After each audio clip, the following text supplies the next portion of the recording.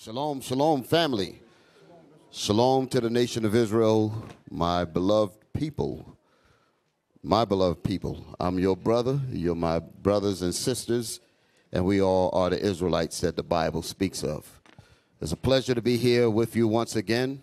I thank you all for your prayers. I thank you all for your blessings and your thoughts as we all pray for each other to keep each other safe. And I also thank you for wishing well for myself and my family as well. So I want to say thank you all.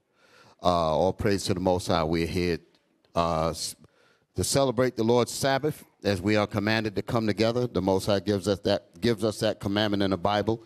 And he also wants us to be mindful to keep his commandments at our forefront, meaning in our minds. Let us always remember to do right by each other by the commandments.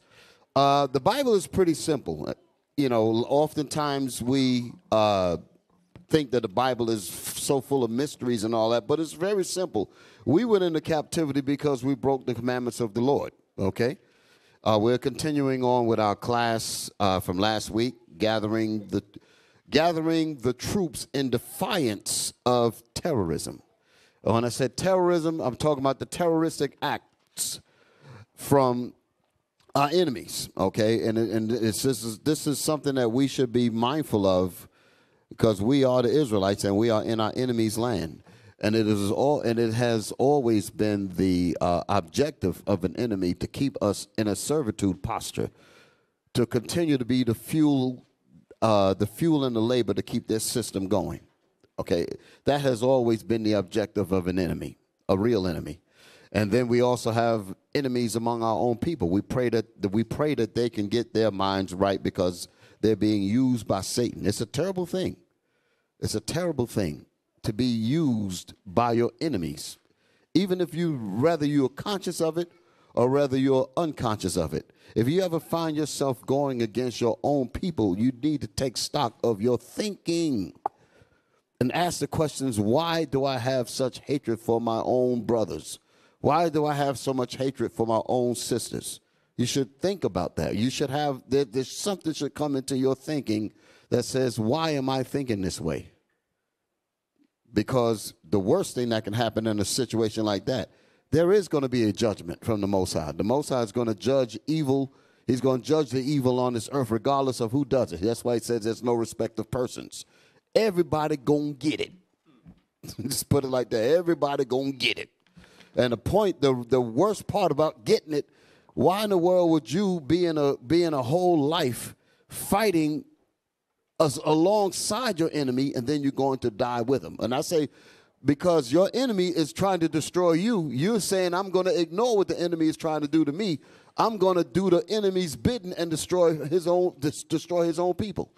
Meanwhile, when it's time for the reward to come and the salvation to come, the salvation for the righteous to come, you ain't going to get it. Why? Because you was in an alliance and league with your enemy. So for you to die with your enemies, I can't think of nothing worse than that. I cannot think of nothing worse. Here you've been cheated out of every damn thing in this world, in this lifetime, by the same enemy. That's the reason why you're catching hell, because this is the one that's doing it to you. And yet, when it comes time for you to get your reward in justice, you didn't earn it, and you're going to die along with the man that was whipping your behind all the life. I can't think of worse. That's worse than anything I can imagine. They're like, what was the purpose of you being born? You just should have just stayed in the spirit world. That's crazy. But that's how we are these days. That's how we are these days. So this is the class gathering the troops in defiance of terrorism. Okay, terrorism, like I was explaining earlier. Officer Nashawn, let's start reading. I want to read Matthew chapter 7 and verse 12. Yes. Therefore, all things whatsoever ye would that men should do to you, do ye even so to them. Sorry, read it again. Therefore, all things whatsoever ye would that men should do to you. All things that we would have people to do to us. This is a simple, easy law. If we as Israelites practice this, can you imagine how much evil we could get rid of?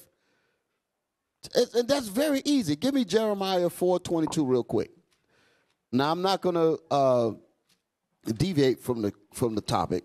I do read the comments, and there was one comment, and I did not take offense to it. You know, we do want to get through the lesson, but there are times when things come up, and you do need to, like, sprinkle a little bit of seasoning on people's minds to get them acclimated to righteousness. You got it? Yes, sir. Read that. Jeremiah chapter 4 and verse 22. Then we're going back there, and then we're going to get on with our lesson. Read. Yes. For my people is foolish. For my people, the Israelites, are foolish. Go ahead. They have not known me. They have not known the Most High, because our enemies makes it almost a law for you not to know the Most High in their churches. They make it that way. They have a plan to keep us in ignorance, keep us in evil, keep us in stupidity. Just like the book of Psalms says in Psalms 83, okay, how the nations have conspired together that we never come to the knowledge that we're the Israelites. It said that the name of Israel be no more in their remembrance. That's a concerted effort. That means there's a group of people that's conspiring to make sure that you never come back to who you truly are. Read. They are sottish children. Now the Most High said, because of that diligence in terms of keeping us as slaves, we have become sottish, stupid. That's what sottish means. Like, we have a level of evil that we do to each other that we actually think is the gospel. Boy, that's some serious deception. You're doing evil to your brothers and sisters, and you're actually thinking you're in the truth. You're actually thinking that you're a part of God. Boy, that is some delusion that I pray that I never get to that level of being reprobate and evil. Read. And they have none understanding. And they have no understanding. You give commandments to such wickedness. I'm talking about our own people now. You give commandments, easy laws like what we was just reading in Matthew. Easy stuff. Read that statement again. And they have none understanding. They have none understanding of small biblical milk scriptures. Go ahead. They are wise to do evil. But, however, when it comes to doing evil, they are wise to do evil. Wise to do evil. You can see how the people deal on social media, Facebook, wise to do all kinds of evil. And are our people learning anything because of this evil? No, the 12 tribes of Israel are still out here destitute of knowledge, destitute of finding out who they are, destitute of coming out of the sin and the evil that they do to each other. You realize that when people come before the camp, like when we're teaching in the camp, brothers and sisters are in a condition where we easily do evil to one another. We do evil to one another, and we think it's normal. We don't even, just think about it. I've done wrong to my sister. I've done wrong to my brother yesterday. I did wrong to my brother last week. And we got so used to it, it becomes like a culture. You never think about, you know what, I offended this brother. I offended this sister. We don't even think that way. We have gotten comfortable with offending each other. That's scary. Read that statement. They are wise to do evil. But they are wise to do evil.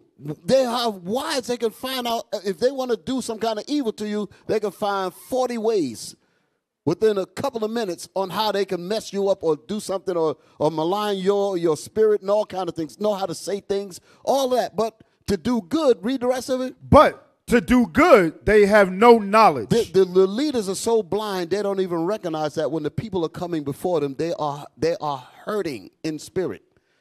Our people are dried up with thirst because they're not being fed by the people that's supposed to be teaching them righteousness.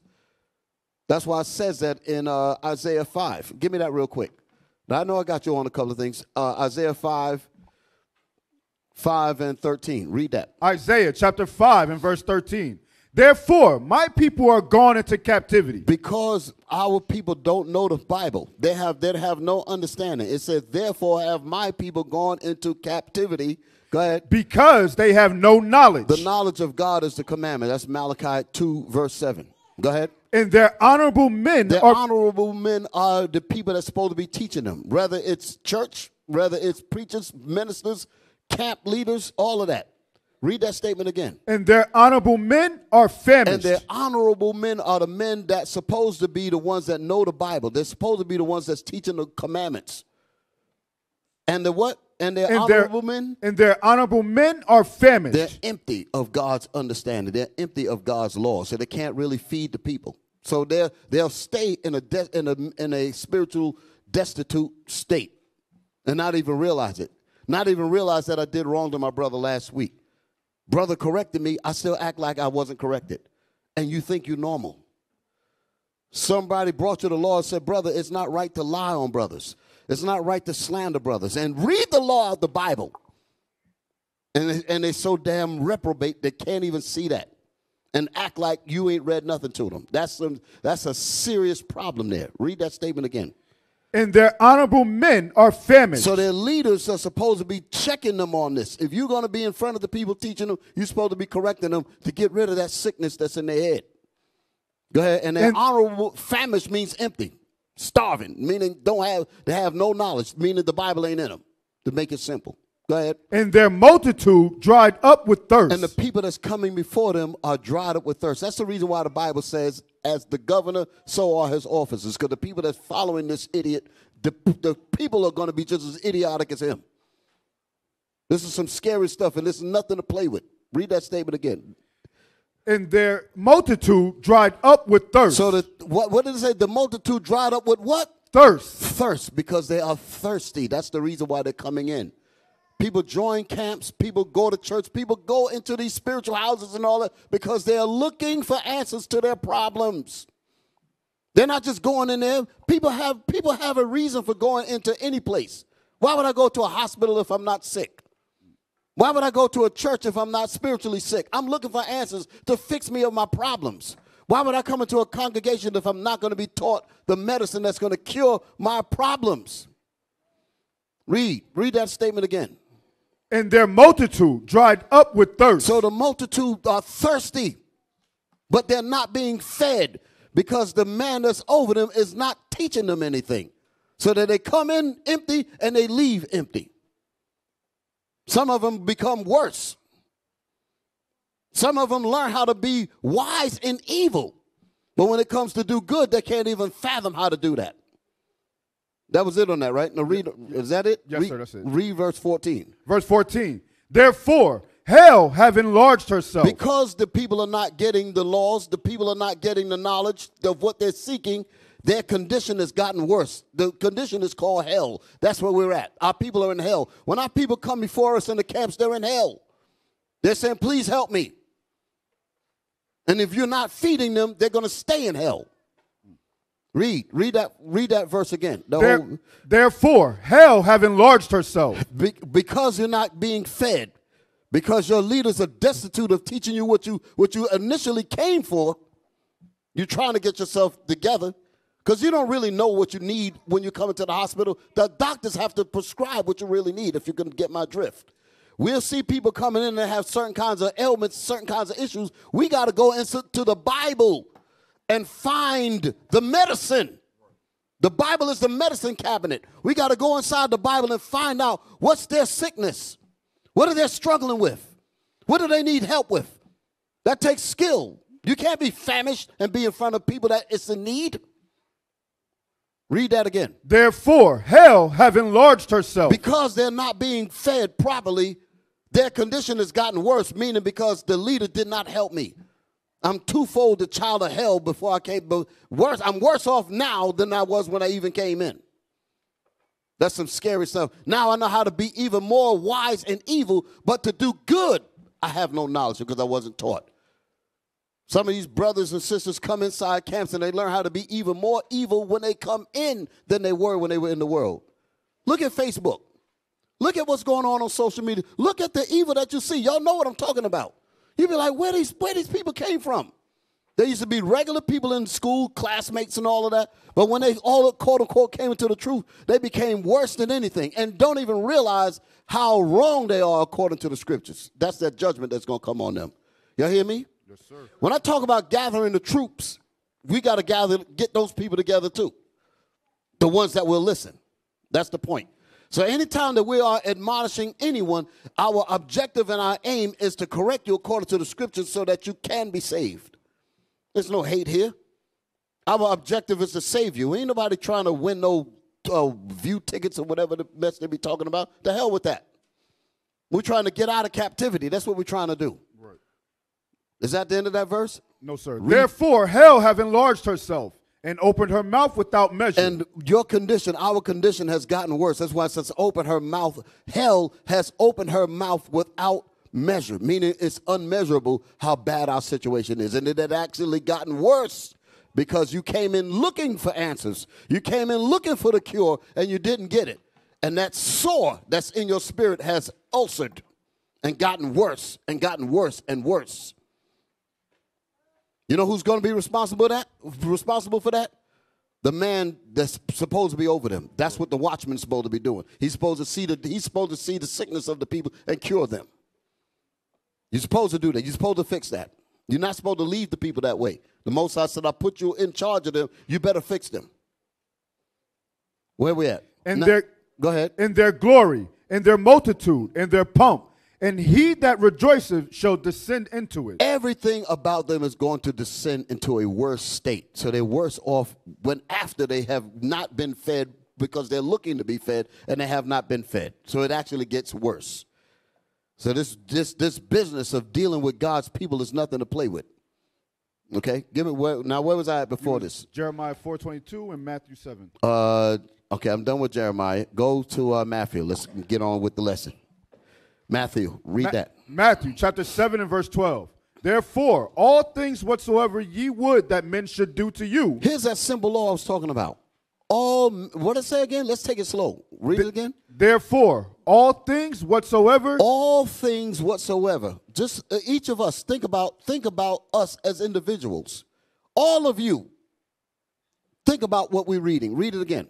Therefore, all things whatsoever ye would that men should do to you. What would you have men to do to you? Would you want men to steal from you? Would you want women to steal from you? Would you want men to mistreat you, women? Would you women want men to what I'm saying? You women don't want men to mistreat you. You men don't want women mistreating you or cheating on you, or you would not want that. You would not steal. You won't lie. Would you want anybody lying to you? Lying in the Bible is punishable by death. You know how dangerous. You know what lies can do. You get people killed. And we do it like there's no judgment. The Most High said there's a judgment for that. And that's what I'm talking about. So it's the same way I would not want anyone lying to me or doing any evil to me or stealing from me or anything. The same thing that the way I would have them treat me, I would perceive in my intelligence that's the way I should deal with them. That's an easy law. That's easy. That's easy. God puts it in our spirit to have some basic understanding of what right and wrong is, even if you haven't read the Bible. Because that's in us. Even if you haven't read the Bible, is just a confirmation, but a lot of the things you already know in your spirit. You wouldn't want somebody doing evil to you that you consider evil. You'd be like, well, why in the world am I going to do it to them if I don't want it done to me? That's what the verse is saying. This is easy. If we just practice that alone, a whole lot of problems that we have in the nation could be cured. Just that alone. Read that whole law. Read the whole thing. Therefore, all things whatsoever ye would that men should do to you, do ye even so to them. That's easy. That's an easy law. You would not want anyone to mistreat you, do you wrong, steal from you, rob from you. So why would you do that to others? If we all understood that, that means even 90%, or damn near 100% of the mess that we go through would be gone. And it will transform your house, transform your city, transform the state, country, everything. It'll transform the whole nation. If we just practice that simple thing. Easy. Now, so we got all that, right? Yes, sir. All right, now let's get on with what I'm talking about. Give me the book I was going to start with, give me the book of Titus. Titus, I'm calling this the watchmen because the watchmen are the ones that are charged with gathering the troops, okay? A watchman is a leader. A leader is the one that has to assess the people's abilities, assess their knowledge, assess their strengths, their weaknesses, and organize them to be in a more perfect union, if you will. And when I say put them in a more perfect union, the different facets of the nation of Israel, you have different talents. I talked about this in some classes, I think on Tabernacles. I talked about a section of this, where we have to know how to organize the talents. That's what troops are. These particular talents that we're gathering in as basically troops that work inside the engine of the nation. All of these different facets of the nation have their own entity and their own autonomy, but they all work as a system to help the whole nation move forward, if y'all can understand what I'm saying. Like an electrical system in a car is only electrical, but when you put it with the fuel system, you put it with the mechanical system, you put it with the HVAC system, all of these systems work together to help you have an efficient car that can move from A to B and comfort and all that other stuff. Y'all feel what I'm saying? That's how we have to be. The troops are these special groups that have to be organized by a leader. Or the ECU in your car, so to speak, the electronic control unit, if those of you that deal with mechanics, that deals with the timings of the operations of all of the different parts in your car. Okay? So a leader has to know how to organize all of that. That's what I'm talking about. Read. You want Titus 1 and 5? Start with the first verse. Titus chapter 1 and verse 1. We're going to read down to like 7. Come on. Sir. Paul, a servant of God and an apostle of Jesus Christ, according to the faith of God's elect. Paul, a servant of Jesus Christ. Go ahead. According to the faith in God's elect. Read. In the acknowledging of the truth, which is after godliness. Which is after godliness. Godliness. This is the righteousness, this easy righteousness that I was talking about, which is an easy thing to remember. Come on. In hope of eternal life. In hope of eternal life. That's what we all want. We all want eternal life. That's what we say. Go ahead. Which God that cannot lie. God cannot. Do you see that? God cannot lie. The Most High hate lies, man. Go ahead. Promised before the world began. He promised this eternal life before the world began. Read. But have in due times manifested his word through preaching. Which through is what?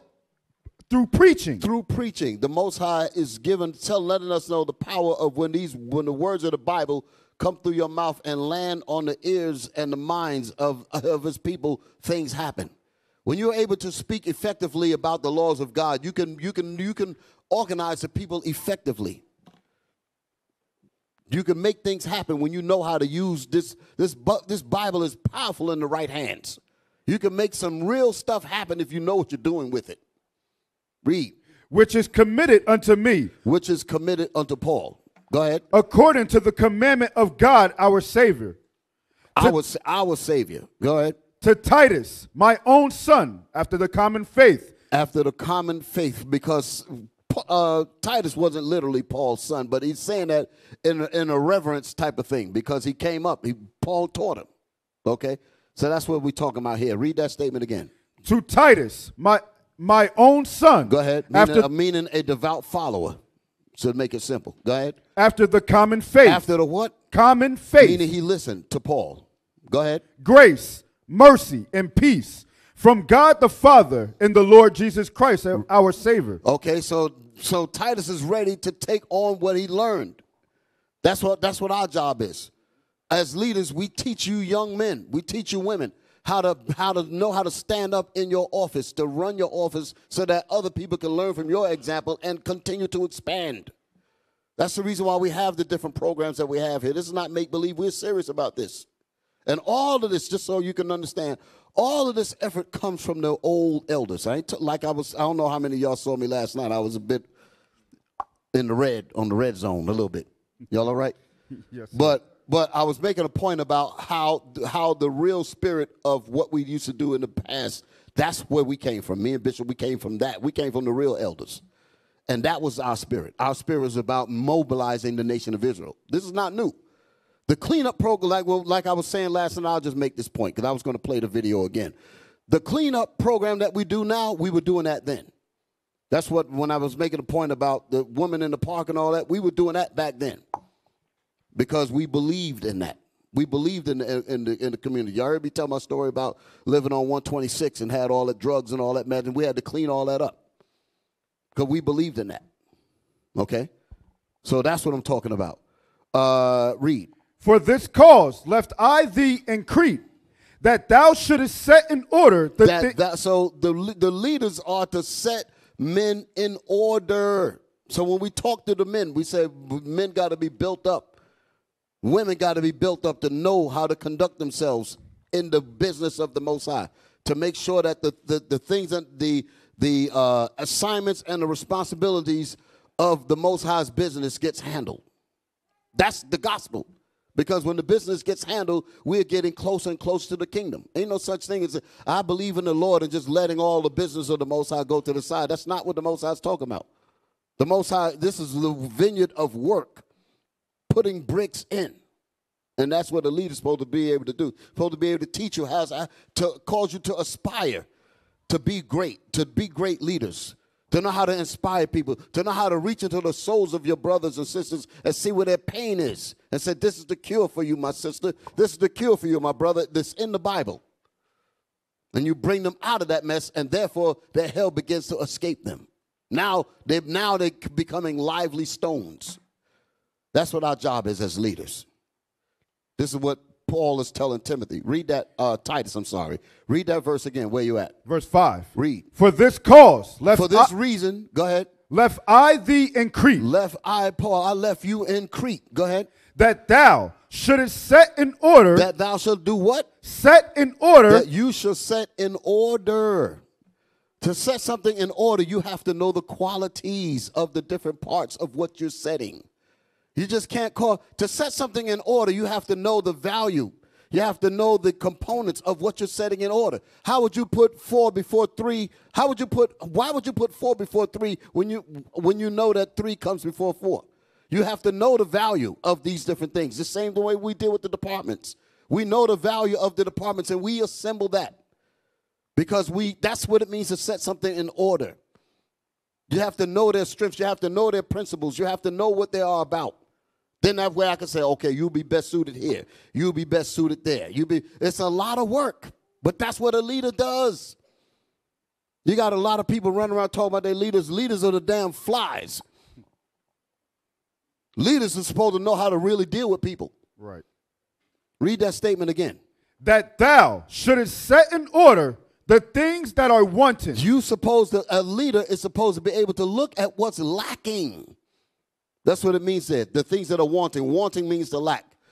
It says the leader has to be able to look around and see what are the needs that are not being met, and who's qualified to deal with those things. That's the same thing that happens with brothers and sisters come in here. You have to look at their spirit and say, what is wanting in their spirit? What scriptures do I need to apply to fix those problems? Because there's wanting components in their spirit. A watchman has to know those things. He has to know how to deal with the people. This is serious business. Read that again. That thou shouldest set in order. So in order to set things in order, you got to be wise. You have to be knowledgeable.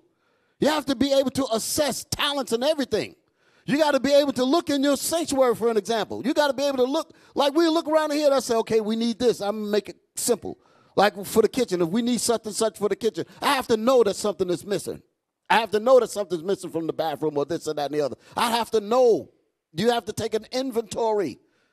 You have to look and see what the qualities and what's missing and say, okay, well, this is missing, that's missing. We need to replenish this. That's setting things in order because you want to make sure that the operation of all of the factions of your nation is operating to its optimum performance. That's the nation of Israel. A leader is over that. He's supposed to be able to see and direct that kind of authority to fix those things. Y'all understand what I'm saying? Yes, sir. All praise to the Most High. Keep reading. That thou shouldest set in order the things that are wanting, and ordain elders in every city. And ordain elders. So not only that, when it says that set things, read it again. I'm sorry. I'm trying to get my thing up here. That thou shouldest set in order the things that are wanting. The things that are lacking. You have to set those things in order. So how would he do this? Go ahead. And ordain elders. He would have to ordain leaders, like department heads. I'm speaking on that level so you can understand what I mean in the physical sense. Right. You'll have to say, okay, well, we need certain kinds of leaders to handle this. We need certain kinds of people to handle that. That's what elders are, people that you charge them with handling that level of business. A leader has to be able to assess who's qualified to sit in that seat to handle this. Who's qualified to sit in that seat to handle that. That's how that works, okay? In all aspects, spiritual and all that. Read. And ordain elders in every city. So you have to, so the job was to go, when we go to these different cities, when we go to these different, the different camps in IUIC, I just use that as an example. We'll go in and we'll have our audit and we'll check things out. We'll say, okay, well, they need work in this, they need such and that. And we'll say, who's qualified to deal with this business? And the scriptures tell you about that. I have the good report and all that. It's a whole list of things that you have to go by in order to select who's to fit the bill to take care of that. Y'all follow me? Yes, sir. But that's what a leader does. That's what a watchman does, because he wants results. He wants righteous results because he's in charge of all of that. Serious business. Read on. What verse you in? The end of verse 5. Read. As I had appointed thee. As Paul had appointed Titus. And the way the Most High appoints everybody, he appointed us. Keep that word in there. Appointed. We can either be appointed to righteousness or we could be appointed to death when we disobey this. I'm going to read that. Read on. If any be blameless, the husband of one wife, having faithful children. These are part of the conditions that's good. This is what you want. This is what you want in these positions. Go ahead. Not accused of riot or unruly, for a bishop must be blameless, as the steward of God, not self-willed. As the steward of God. Go ahead. Not self-willed. Not self-willed, meaning that he moves according to counsel. Not emotional. Emotional damage. Emotional damage. Go ahead. Not soon angry. Not soon angry. Not given Not soon angry. You touch my chair, nigga. Lord have mercy.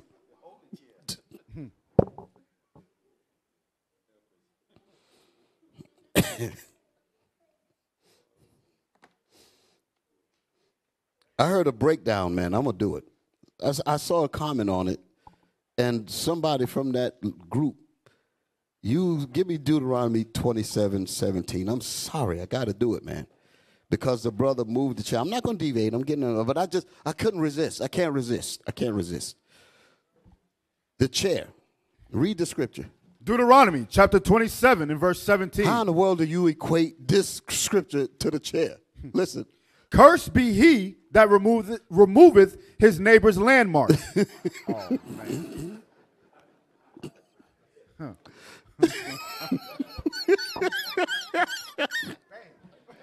That's not even funny.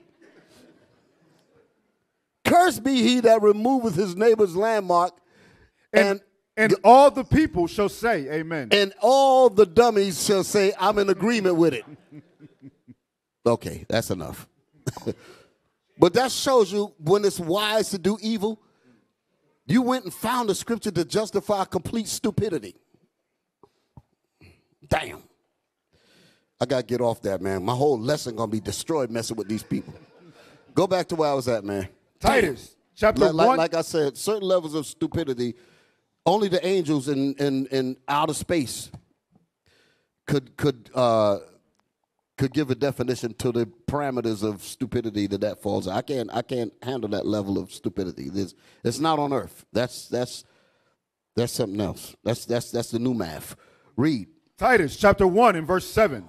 For a bishop must be blameless as the steward of God, not self-willed, not soon angry. Not soon angry. Not given to wine. Not given to wine. Can't be no damn drunk. You got to have your mind together. Here's another one. How in the world you going to be in the seat of leadership teaching the people and you drunk? How in the hell does that even make sense? What scripture is that? Read. No striker. Not given. No striker. Lord have mercy. Fighting. This is crazy. And you will just go through all of this here and say there's nothing wrong. Go ahead. Not given to filthy lucre. Not given to filthy lucre. It's all about money. Views. The hell with the people. People there listening, and you say the hell with that. Let's just set up beside these brothers and curse them out. The hell with what happens to them. What are you teaching them? Nothing. This is beyond dimensions. This is beyond the dimensions. Go ahead, read. But a lover of hospitality. You have to be a lover of hospitality, dealing proper with the people. Like I said, love thy neighbor as thyself is simple. What you would want your neighbor to do to you, why don't you just do that to them? Easy. Go ahead. A lover of good men. A lover of righteous men. Go ahead. Sober. Sober, meaning clear thinking. Go ahead. Just. Justice. Go ahead. Holy. Holy. What verse you in? The end of 8. Temperate. Read on. Keep on. Temperate. Holding fast the faithful word. Our job as a leader is to hold fast, hold tight. That's what fast means. Hold tight the faithful word. Go ahead. As he have been taught. This is the reason why leadership is important, because what you're taught is what you're supposed to hold on to. You better pray that people are teaching you properly. If they're teaching you to hate people, Lord have mercy, they teach you to hate people that you don't even know. And you're holding tight to that. You can't even do nothing. You talking about, I hate so-and-so, and you never seen the brother, never met him. That's level 5 retarded. How in the world could you be so angry with people that you never met, that never said a word, don't even know what you look like? You didn't even recognize that your head is upside down. I hate Bishop Nathaniel. Nigga, you never met him. Why do you hate him? Because my general told me to. You a fool. Read. Holding fast the faithful word as he have been taught. As he has been taught. So what you're being taught better be right. If the person that's over you teaching you, you better make sure that they're teaching you properly. And the Most High give you the scriptures to check to see if he's teaching you properly. When you hear something come out of that Bible that does not go along with the law, then you know this dude is off his mind. Y'all hear me? I'm telling you. I'm from the old school. Y'all heard me talk about it a little bit yesterday. We sitting in the council. I'm just going to say this just a little bit. 1995, it was I think it was near the fall area when this happened. Like, I forget the exact month. But we're sitting there and we're listening, and they talking and they saying something. I'm like, wait a minute, this don't sound like scriptures at all. How they just coming against the leader of the school like this here? Where is that in the Bible? So as much as we loved the men, once we heard that stuff was going the wrong way and saw what they did to the top man who the Lord was working with, that's it. My reverence for you is over. That's how you got to be. Y'all hear me? We ain't want no yes men up in here. We're going to deal with these scriptures. If the scriptures are not being taught, goodbye. That's how we're going to get the hell out of here. Y'all all right? Yes, sir. Come on, read. That he may be able by sound doctrine both to exhort and to convince the gainsayers. When your knowledge, when your doctrine is sound, when you're teaching the Bible properly, the people going to come. You ain't got to worry about it. The Most High said, I got my elect, and they're going to find my teachers. The scriptures say that. Give me that where it says they should see their teachers. Give me that scripture. The Lord give you the bread of adversity. This is what this is talking about.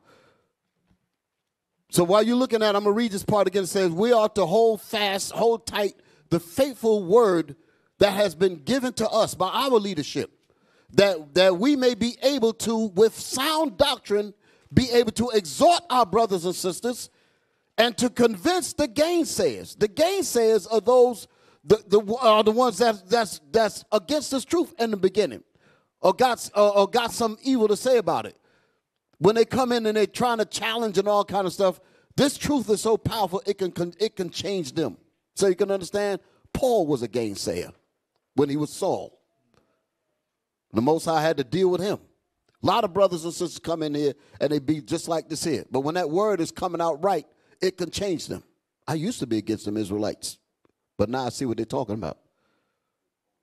That's how that goes. You got me? Yes, Where sir. we at? Isaiah chapter 30 and verse 20. Mm-hmm. And though the Lord give you the bread of adversity. So the point that I'm talking about is when the people are coming into this truth, as they're going to come into this gospel, And the Most High said, all the thing you have to do is teach my people, teach the sound doctrine. Don't worry about what everybody else is doing. Whatever they're doing, let them do. Just long as they're not doing a level of evil, because I'm not talking about other camps that just teach slightly different. The Most High got them doing what they're doing. But when you get to the point where you're belligerent and trying to bring violence and evil on your brothers, the Most High going to deal with you. I'm going to just leave it that way for somebody to say I'm trying to put something out there. Y'all all right? Read. And though the Lord give you the bread of adversity and the water of affliction. So, because captivity, this is what captivity has done to us. We're catching hell. That's that hell that we were talking about earlier in Isaiah, the 5th chapter. Read. Yet shall not thy teachers be removed into a corner anymore. That's the reason why we go out on the street. That's the reason why we out here. That's the reason why we're teaching. That's the reason why we're making it our business to be everywhere. Okay?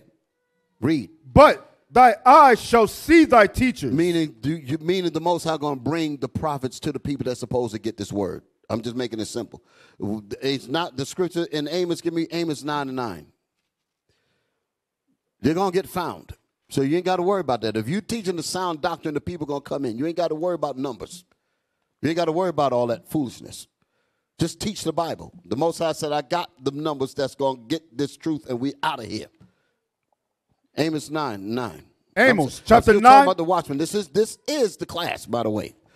Go ahead. Amos chapter 9 and verse 9. For lo, I will command and I will sift the house of Israel among all nations. These are the elect. That's what it's talking about. The Israelites that's going to make it. I will sift the nation of Israel from among all the nations, regardless of where we are. That's what Revelation, the 7th chapter, is talking about. The 7th chapter and the 9th verse. Coming out of all nations, out of all tongues and all that. It's talking about the Israelites that were scattered in these areas. Read. Like as corn is sifted in a sieve. That's how he's going to sift us out of. He's going to make sure that he get his elect, regardless of where we are. Go ahead. Yet shall not the least grain fall upon the earth. Why is it that the least grain not get this gospel when the Most High said that the sound doctrine will make them come? So the only thing you have to do is teach the way we were taught. That's what Christ is saying. Give them the gospel as I have delivered it to you. And when you do that, the people going to respond, because they're not responding to you per se. They're responding to my words being spoken through you. That's leadership. That's leadership. But we are wise to do evil. But when it comes to do what I just said, they have no knowledge. Why? Because the laws of God is not in them. That's scary. That's really a scary situation. Y'all all right? He's finished in the 9th verse, right? Yes, sir. Go to Ezekiel, the 3rd chapter. Ezekiel 3. Going to talk about the watchmen now. This is gathering the troops. Still talking about gathering the troops. Our job is to gather the nation of Israel. Like Psalms 50 and 5 say, gather my saints unto me, those that have made a covenant with me by sacrifice. So we're gathering. Read it. You want to start at verse 1, Bishop? No, start at 17. Ezekiel chapter 3 and verse 17. Son of man, I have made thee a watchman unto the house of Israel. I have made you a leader, a watchman, a father, a guide, a confidant. That's what it's talking about. I have made you a leader. Read it again. Son of man, I have made thee a watchman unto the house of Israel. Unto the house of Israel. Read. Therefore, hear the word at my mouth. Hear the word at my mouth. The Lord, these watchmen is to give the people God's words. Go ahead. And give them warning from me. And give them warning from him. So what is the warning that we are to give the people? Read. When I say unto the wicked. When I say unto the people that are in wickedness. Thou shalt surely die. That's from the Most High. If you don't repent of your sins, you are going to die. That's why we tell people, you hear Deacon Asaph say it all the time, you gotta die! Oh, they don't like that. I need that sound bite, man. Call my brother up. Huh? You're gonna die! Yes, sir. He's right. Read it again. When I say unto the wicked, thou shalt surely die. Ain't no maybes in that. For the wages of sin is death. If you allow the people to stay in sin, death will get them. Read. And thou givest him not warning. And you as a leader, you don't warn the people. You see the problems of the people. You see them committing evil and sin and wickedness, and you don't say nothing. Go ahead. Nor speakest to warn the wicked from his wicked way. You don't warn him about what God said he going to do. Go ahead. To save his life. What is the purpose of us dealing with these dudes? To save his life. Even like we was talking about yesterday, the brothers that was teaching last week, saying, listen, you're breaking the laws of the Most High. And he said, listen, I'm going to be real with you right now. This is love for you, brother. I'm trying to save your life. This is what we were saying last week in KC. We were telling when they came act like straight niggas towards us, he was like, listen, let's put the nigga stuff to the side. Let me deal with you the way like we would deal with our brothers. And said, listen, the laws of the Most High say this, and I'm dealing with this out of love. That's what was said. Them niggas ignored all that because they got hatred that was taught from their leader to hate purple. I guess they don't even drink grape soda.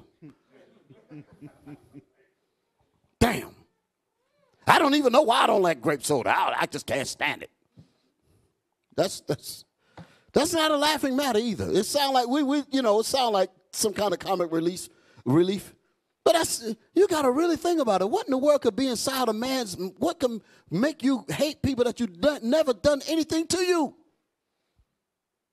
Meanwhile, you got the white man that got all kind of Christianity and all that that's destroying your people wholesale, drug dealers and everything. You ain't got a damn thing to say against them, nothing. Talk about this is my block. What kind of foolishness is that? With the white man's name on the damn street sign. Get up there and change that sign and see what happened. Take a screwdriver and begin to take one screw and see what happened. The white man said, what the hell are you doing? Oh, this is our block. Come on, man.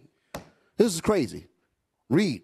The same wicked man shall die in his iniquity. I know it sounds like I digressed into the madness. Again, I'm going to leave that alone. I ain't going to go into it no more. I'm serious. I'm serious. I said enough.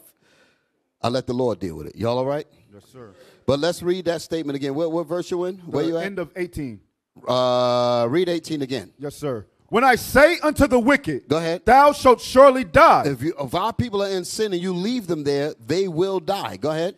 And thou givest him not warning. And we, like I said, if we leave them in sin and we don't give them warning, remember the wages of sin is death regardless. Go ahead. Nor speakest to warn the wicked from his wicked way. Nor speaketh to warn the wicked of his wicked ways.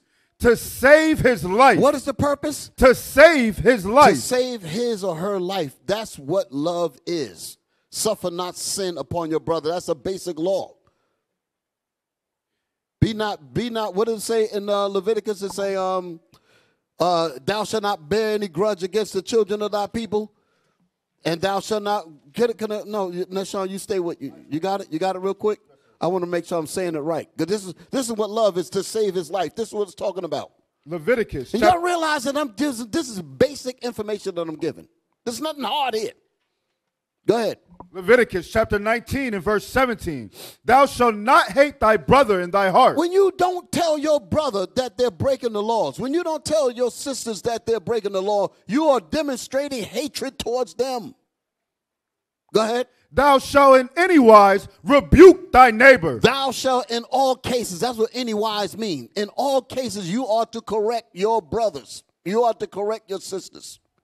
Go ahead. And not suffer sin upon him. And not allow sin upon them. Not allow them to remain in sin. That's how you save their life. Why in the world am I going to look at a brother or sister that's trying to correct me in this fashion and get mad at her? I hate him. I hate so-and-so. Why? Because we're telling you the truth. Paul said that. That's in the scriptures. What is it? Galatians 4:16. You ain't got to read it. Therefore am I become your enemy because I tell you the truth? Yes, sir. That's what he means. I'm telling you the truth to save your life and you hate me. That's crazy. That's crazy. Read. Thou shalt not avenge nor bear any grudge against the children of thy people. Against the children of your own people. Go ahead. But thou shalt love thy neighbor as thyself. There's that law again. Thou shalt love thy neighbor as you would love yourself. The way you would love yourself, the things that you would do for yourself, you would also want to do that to your neighbor. That's easy. Why in the world are we so damn wicked when this is easy to do? We really got a serious problem. We got to fight against all that evil. And the Lord is going to be with us. He's going to be with you.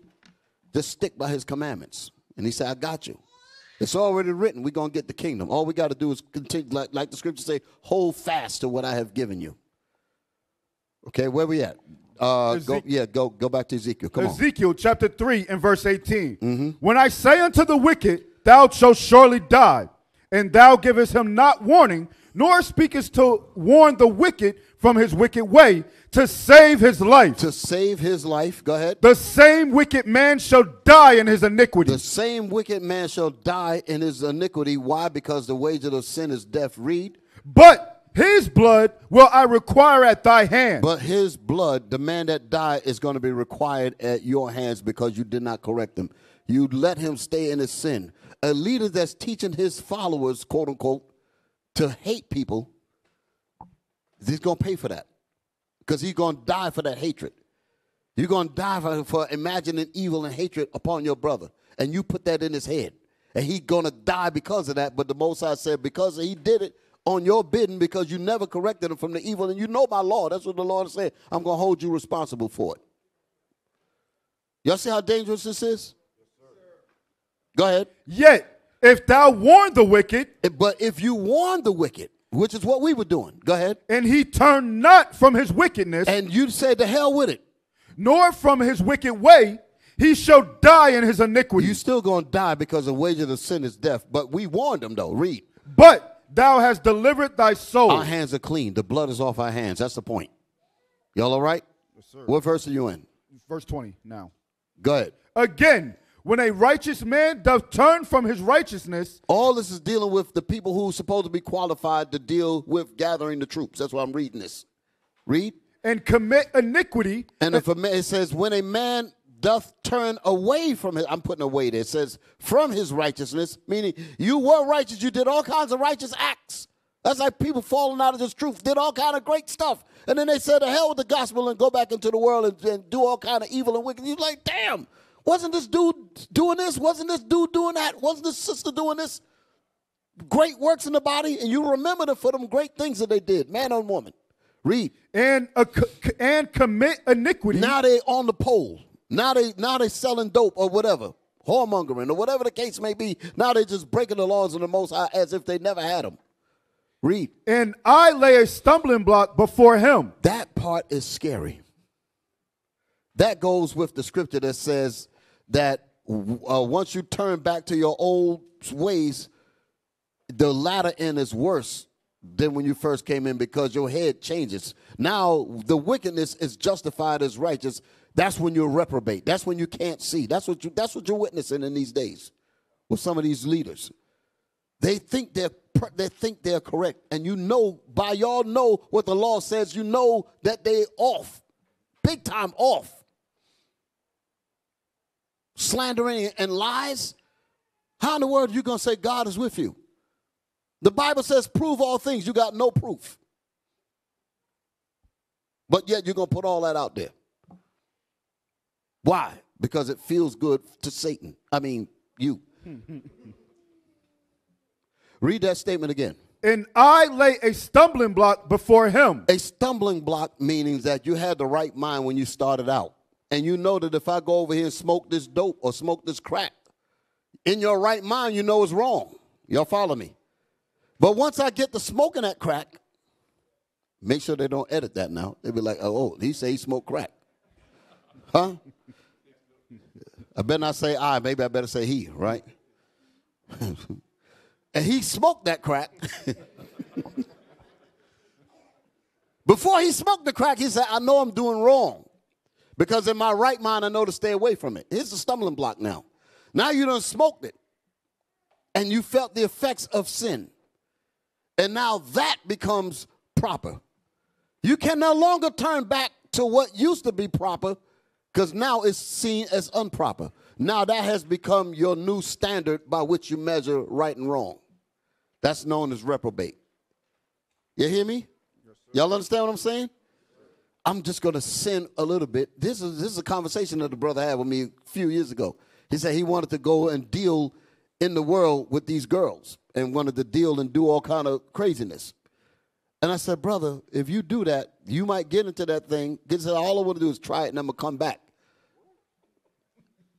I said, well, you're talking this way now because you haven't done it yet.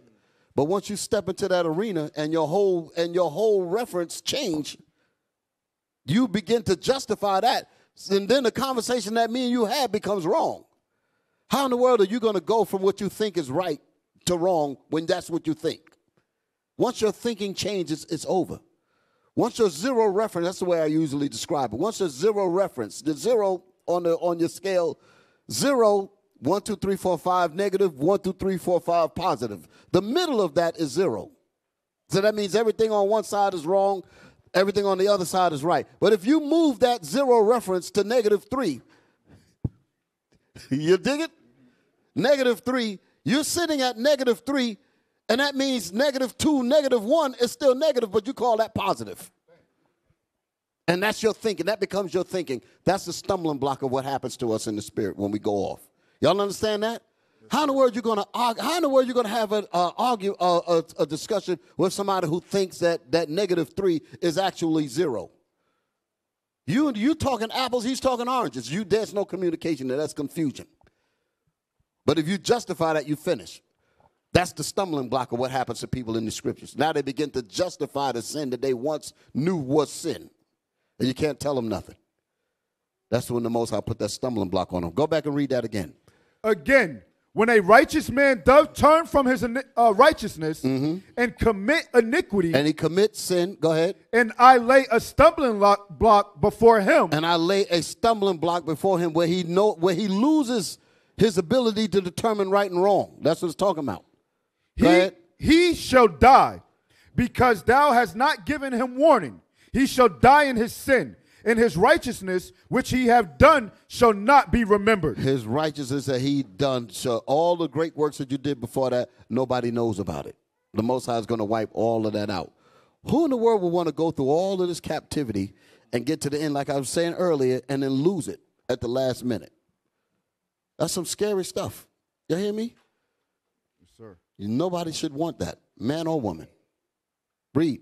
But his blood will I require at thy hand. Because we didn't warn him.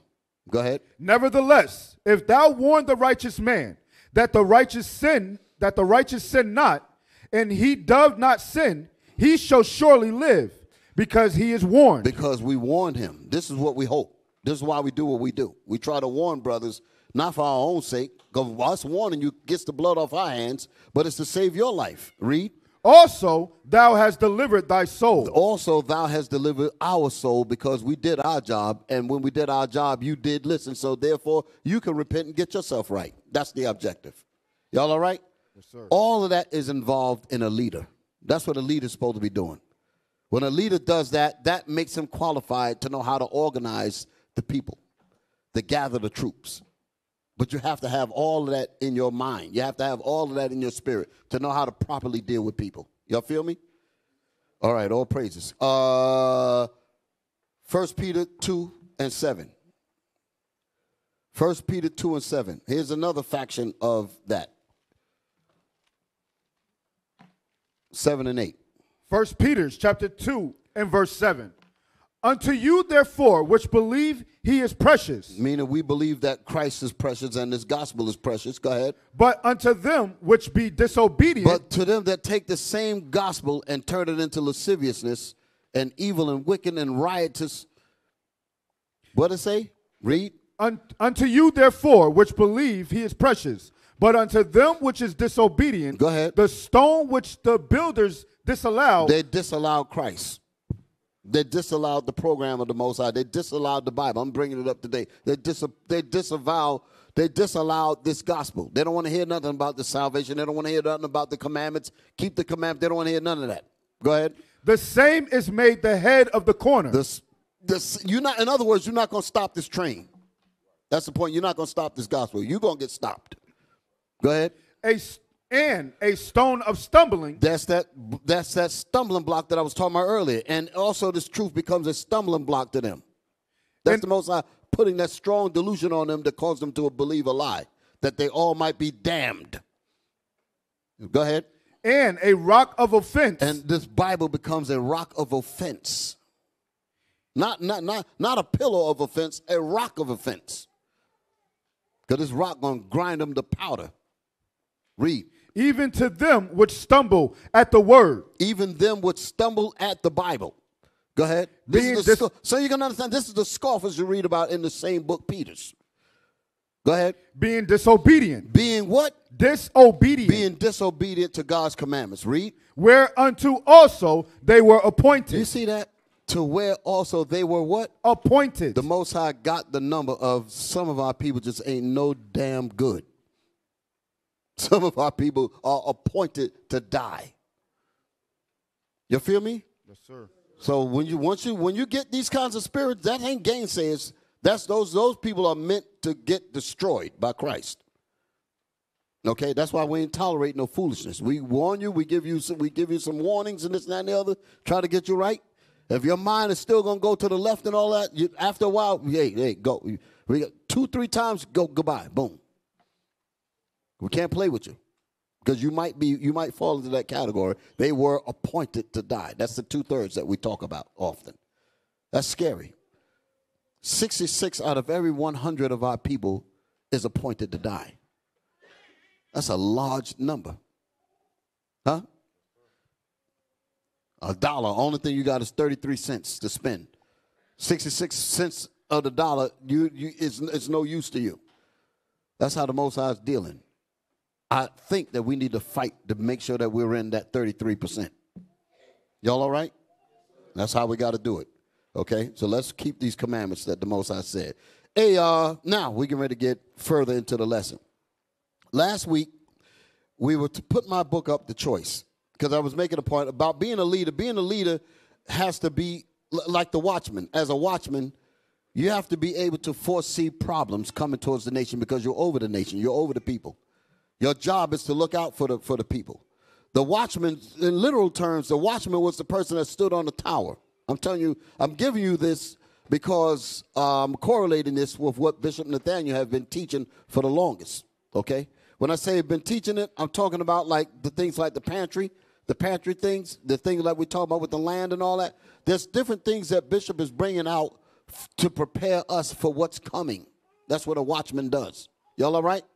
We see how the enemy is moving. We read the scriptures. The scriptures say, watch as well as pray. We're watching and we're praying for mercy in these tribulations, in these tumultuous, tribulatory times that's coming up. We want to make sure that we prepare the body. We make sure that we prepare the people.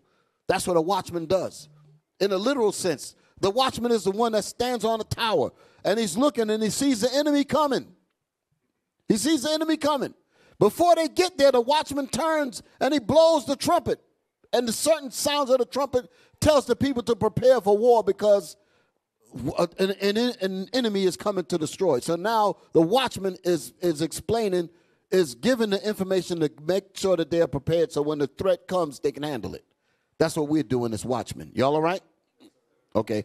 So one of the things that we are sleeping on is that we don't understand how our enemies feel about us. Okay, that's why I say gathering the troop in defiance of terrorism. The terrorism is the different things that are put in the system to keep us in a destroyed state. And we got to fight against those things.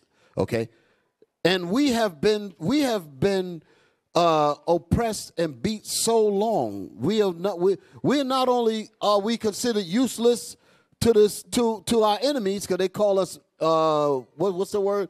Obsolete farm machinery. When your enemies consider, when our enemies consider that we are useless, what do you do with useless? What do you do with something that's useless? You throw it away. When we was in slavery, some will make it easy to understand. When we were in slavery, they weren't throwing us away at all. They needed to keep breeding us. They said, you're valuable. Keep having them babies. Keep on. They were making the women have 19, 25 children. Slave this, slave that. This is a buck and all that. Making us, that was slave labor. We were valuable then. Y'all follow me? Y'all understand what I'm saying? Mating our women. This is terrible. I realize that. Mating our men and women like cattle, like horses. That's what they did to us. But that was value. But now, they said, well, they're growing, like Exodus said, they're getting too much. And now we don't need them. So when they don't need you, they say, well, what are we going to do with them? And then now we're in the ghettos.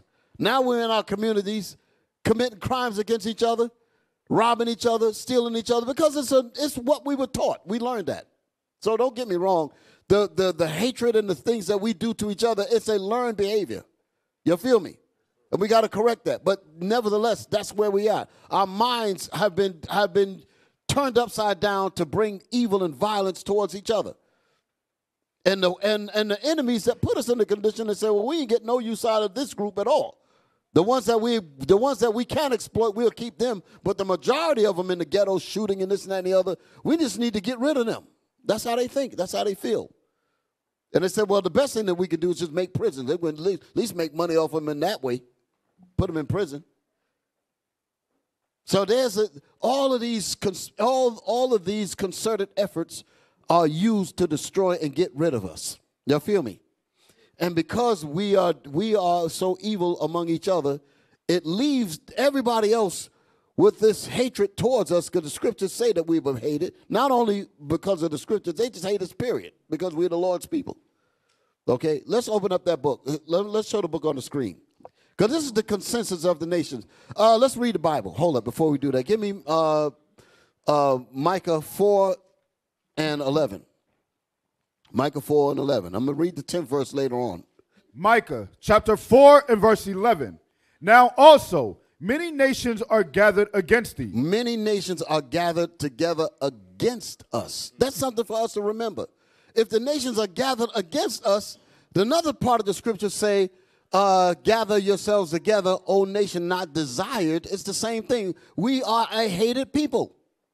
And if the people feel that way about us, that means in the back of their mind, they're like, how can we get rid of them? How can we get rid of them?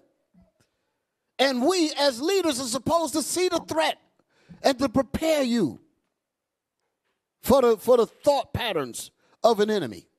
Y'all all right? Yes, sir. Read that again. Now also, many nations are gathered against thee. Against the nation of Israel. Against us. Read. That say, let her be defiled. Let her, the nation of Israel, be defiled and destroyed. That's how they feel about us. Like I said before, they wanted us to have them babies. Now they want your babies dead. They don't want you having babies now. The slavery, they had a sister. How many? One, what they call it, a wench, and they breeded her. How many kids do you think that this one woman would have? Talk to me. Just give me a number. How many? Somebody said 10. How many? It'd be more than that, right? One woman will have over 10 kids in slavery, over and over and over again, because they were mass breeding us. But now when you go to the hospital, after your first or second child, they're telling you to start doing all kind of things because they say you're risking health. And you see this? They don't want us having any more babies at all. They come inside the room with all these pamphlets about doing this to your tubes and this and that and the other, because they want you to stop. But why they didn't do that in slavery? Something else, right? So you cover that with 19 million babies destroyed since 1973. That's a concerted effort to destroy us. You hear me? Yes, sir. So just think about that. This is real talk, right? So many nations are gathered against us. We need to be mindful of that thing, okay? Now, again, showing you how they feel about us. We're going to read it in this book here. Show the book on the screen. The Choice is the book I was talking about last week. The Issue of Black Survival in America by Samuel F. Yates. Okay? The black man is obsolete in today's white America. I got a few books that got titles similar to this. Let's go inside the book and get that page. We read parts of this last week, but this is the paragraph that I did not read, which I did want to read because it's straightened up, clearly gives you exactly the point that we were mentioning. Even though we did bring it out last week, but this is the exact paragraph that I wanted. Okay? So if you want to know what we read last week, just go back and look at last class, because I don't want to repeat the same thing. Right there. Start with similarly, read down. Yes, sir. Similarly. So the threat and tactics. This is terrorism. Now we're talking about terrorism. Read. Similarly, research conducted in October 1968, consisting of 1,176 interviews with a representative national sample of adult Americans, revealed that only 18% of the American public would protest, even nonviolently, mass repression of American blacks. Did y'all hear that?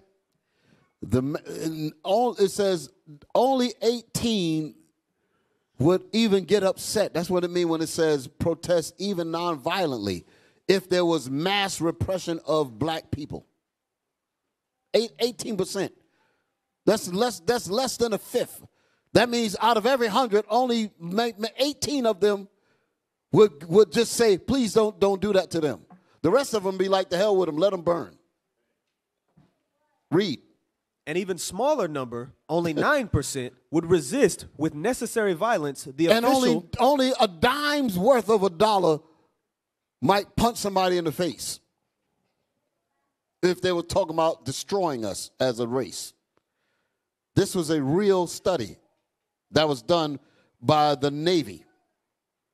Okay? This was a book, I was looking for this book for years. Read. Would resist with necessary violence the official mass repression of black Americans. The physical, what? Physical. Official mass repression. Mass oppression of black Americans. Go ahead. Official. Go ahead. Yes, sir. These findings were made in a study for the National Commission of the Causes and Prevention of Violence and were reported in the November 1970 issue of Psychology Today by California psychologists Dr. James McEvoy III and Dr. Rodney Stark. So you see this? Wow. Read on. The sociologists asked those interviewed to imagine that the government has just arrested and imprisoned That's many. The part that I didn't read last week. That's the part there. Read that paragraph again. The sociologists asked those interviewed to imagine that the government. Turn it up a little bit, but I want to make sure that your voice is getting to their ears. Just a little bit. Come on, read it again. Yes, sir. Sociologists asked those interviewed to imagine that the government has just arrested and imprisoned many of the Negroes in your community, even though there had been no trouble. Even if we were not committing crime. That's what they're saying. Even if there were doctors, lawyers, all that. That's what they're saying. Regardless of what we were, even if they weren't causing any trouble. Read it again. The sociologists asked those interviewed. The groups that we was talking about earlier. Go ahead. To imagine.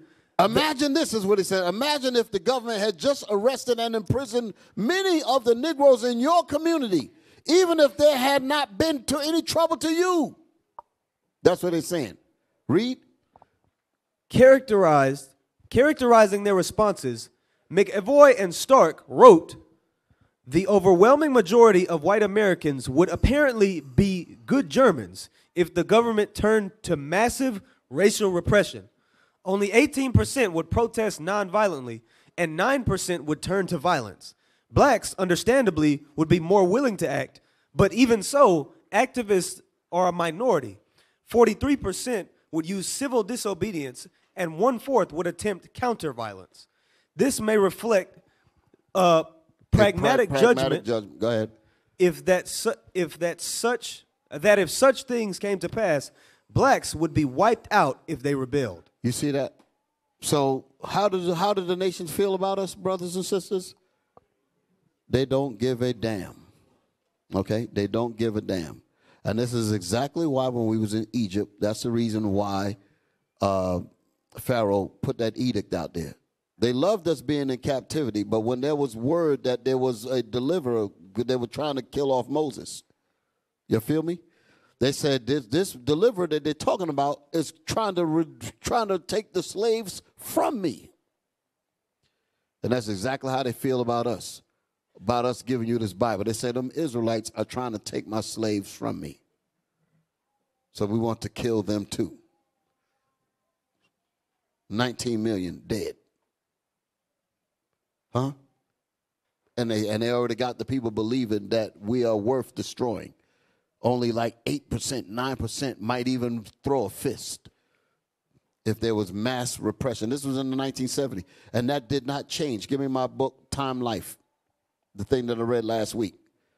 Because everybody said, well, that was in 1969 or 1968, in 1970. They don't feel that way now. Let's see. I read this part last week, but this is clear. Special edition Time, Beyond the Year 2000. This was the 1992 issue. This was a magazine that I had. And it says what to expect in the new millennium. Let's go inside the magazine. The article is too many people. It ain't talking about too many white people. Because when they talk about, hey, the white doctors don't go inside the birthing rooms of white people and start handing out pamphlets telling them to stop having babies. They don't do that. I worked in a hospital. I know how they deal. Y'all feel me? They give them all kinds of fertilization, because a lot of them can't even have kids. So they give them all kinds of treatments, send them to this fertilization clinics. They do all of that to try to have as many babies as they can. So it's not too many people. What they're really saying is too many of you. That's what they're saying. There's too many of you. The Egyptians weren't, when they had us in captivity in Egypt, they weren't saying there's too many Egyptians. That's the reason why the Lord killed their firstborn. But they weren't talking about too many people on that. They were saying there's too many of the Israelites getting overpopulated. That's how they feel about us today. Y'all all right? So when y'all see articles like too many people, they're talking about you and me. We're the ones that's not desired. So our job is to counteract that. How do we organize the troops in defiance of the terroristic acts to destroy us? Y'all all right? Like I often say, don't feel loathed in your spirit. The white man don't want us. I feel so bad. God wants you. You're the people of God. I know a lot of times because we think, we say, damn, the white man don't want us, and we feel like we lost value because he don't want us. Some of our people come in the doors with that hole in their head. We have to recognize that and say, brother, sister, no. You're the people of God. You don't need to worry about them. You are the people of the Most High. The oil that you need to fill up that hole in your head is these scriptures, meaning who you are and the beauty in you and what God sees in you and the beauty that he sees in you. And that's the reason why I particularly try to encourage all of you to use your talents, because you are great people. You'll have potential that is beyond your own. I tend to try to think beyond your own thinking. But I don't think I'm good at this. I said, no, you are good at that. Try it anyway. Push yourself, because the greatness is in you. And it takes a leader to know how to pull things out of you that you didn't even think you had. We look at ourselves like, we can't do this, we can't do that. No, you can do that and more. Don't worry about what the nations say. You're God's people. Don't you ever look down on yourself to say what you can't do. God said that you are a special, you are a chosen people unto me. And that's what we better remember and act accordingly. That's the reason why I hate that mediocrity, laid-back spirit. We start to let things get raggedy. Y'all see how I be acting like when it comes to keeping the school clean and all that. I said, why are we letting this happen? Why are we letting that happen? That's a bad habit. Don't do that, because I expect greatness out of you. And if I expect greatness out of you, you damn sure better expect it out of yourselves. Okay? Let's read the article. Too many people. If the environment is already threatened by overpopulation. Overpopulation by black people. They ain't talking about white folks now. They're trying to have as many babies as they want. This is talking about us. But they slick in how they write it. Go ahead. What would the world be like with twice as many inhabitants? Come on. You wouldn't want to be there. You wouldn't want to be there. What? I don't want to be too many Negroes in my community. I'm telling you, this is the psychology. You move in, Jack moves out. Because that's what they say. There's too many of you. This is where they get this thing from. Go ahead, read. The state of the environment in the latter part of the next century will be determined largely by one factor: human population. Human population of black and Hispanic people. Go ahead. If the species doubles its numbers by 2050, blacks and Hispanics double the numbers, why you think they got so many prisons? They said we can't physically do what that experiment said do. That'll cause a riot all over the world on some level. Y'all feel me? You just can't they said that if it was done, how would people feel about it? But there would be some problems on some level. So they said we got to be slick. We got to be slick in how we can get rid of them, so to speak, without them being a problem to us. That's how white folks deal with us. Let's have laws that trump them up in crimes so we can put them in prison and get paid. And prison industry went booming. Watch that documentary called 13, the 13th Amendment. You get a good example of what I'm talking about. And you see how the numbers over just a few years quadrupled in millions. That's how they dealt with this. Go ahead, read. If the species doubles its numbers by 2050 to nearly 11 billion, humanity may complete the devastation that accelerated so steeply in this century. So they're talking about humanity. No, I mean white folks. They don't like to be outnumbered. Read. Such unabated expansion. Such unabated expansion. This is what, hold it. Can we find that clip with Bill Gates? You know what I'm talking about? Let's put that up there. Unabated expansion. Let's break that down. What is he talking about? Expansion means you having babies. Let's just make it simple. You black women having babies. Expansion of your race. When unabated, y'all know what these words mean, but I just like explaining things. Unabated means that we ain't paying attention to it. If we allow these black women, these black people to continue having babies, we will be swamped by black people. You know what they want, you know the word they really want to call it. Huh? We will be swamped by them. So we need to abate. We need to cut it off. That's what they're saying. We need to find ways to shrink it down.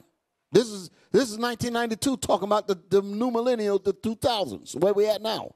And many things have been brought up to wipe us out, like all these different laboratory diseases that's coming all out here now to try to wipe us out. That's not an accident. Read. You found it? I mean, you found the video? Into it. Go ahead, play it. But let's take a look. First, we've got population. See, that's the word I needed. Population. First, we got population.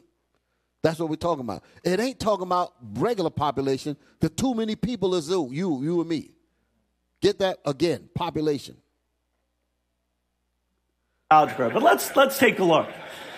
First, we've got population. The world today has 6.8 billion people.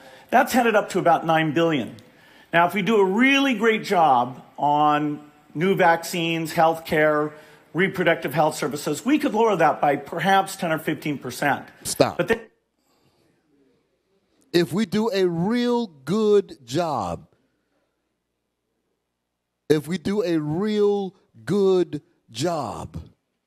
we could cut that number. How the hell you think that's going to work?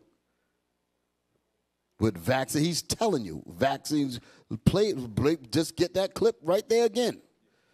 This is terrorism. This is terror. To know this is terror on your mind. Play it. High school algebra. But let's take a look. First, we've got population. The world today has 6.8 billion people. That's headed up to about 9 billion. Now, if we do a really great job on new vaccines, health care. Stop. How would new vaccines cut down population? He named them. How would vaccines cut down? Because the question was about population. He said if we do a real good job with new vaccines, how in the world would vaccines have anything to do with population? Huh? Talk to me. Huh? By killing you. By killing you. That's what he's saying. And they talking about making you well because the issue is about too many people. So how do you get rid of too many people? Through vaccines. He's telling you. Go ahead. Then he said health care. We get rid of too many people through. I told you I worked at a hospital. I know. But in health care, that means they're jacking people up in there. What's the next one? Care, reproductive health services. Reproductive health services. That's you sisters in the clinics. He ain't talking about doing that to white folks. They're talking about to us. Go ahead. We could lower that by perhaps 10 or 15%. 10 or 15%. That's a big number. Y'all all right? If that's not terrorism, I don't know what is. That puts us on pins and needles everywhere we go. We're worried about, are these people, is this next person trying to do this to me? That puts us in a scared state. Y'all see the reason why we need the Most High? This is the reason why the Most High said we got to gather ourselves together. Now, we have some very intelligent people that work in all of these fields. Our job is to look out for these things that you're in there. A lot of our sisters work in the healthcare field.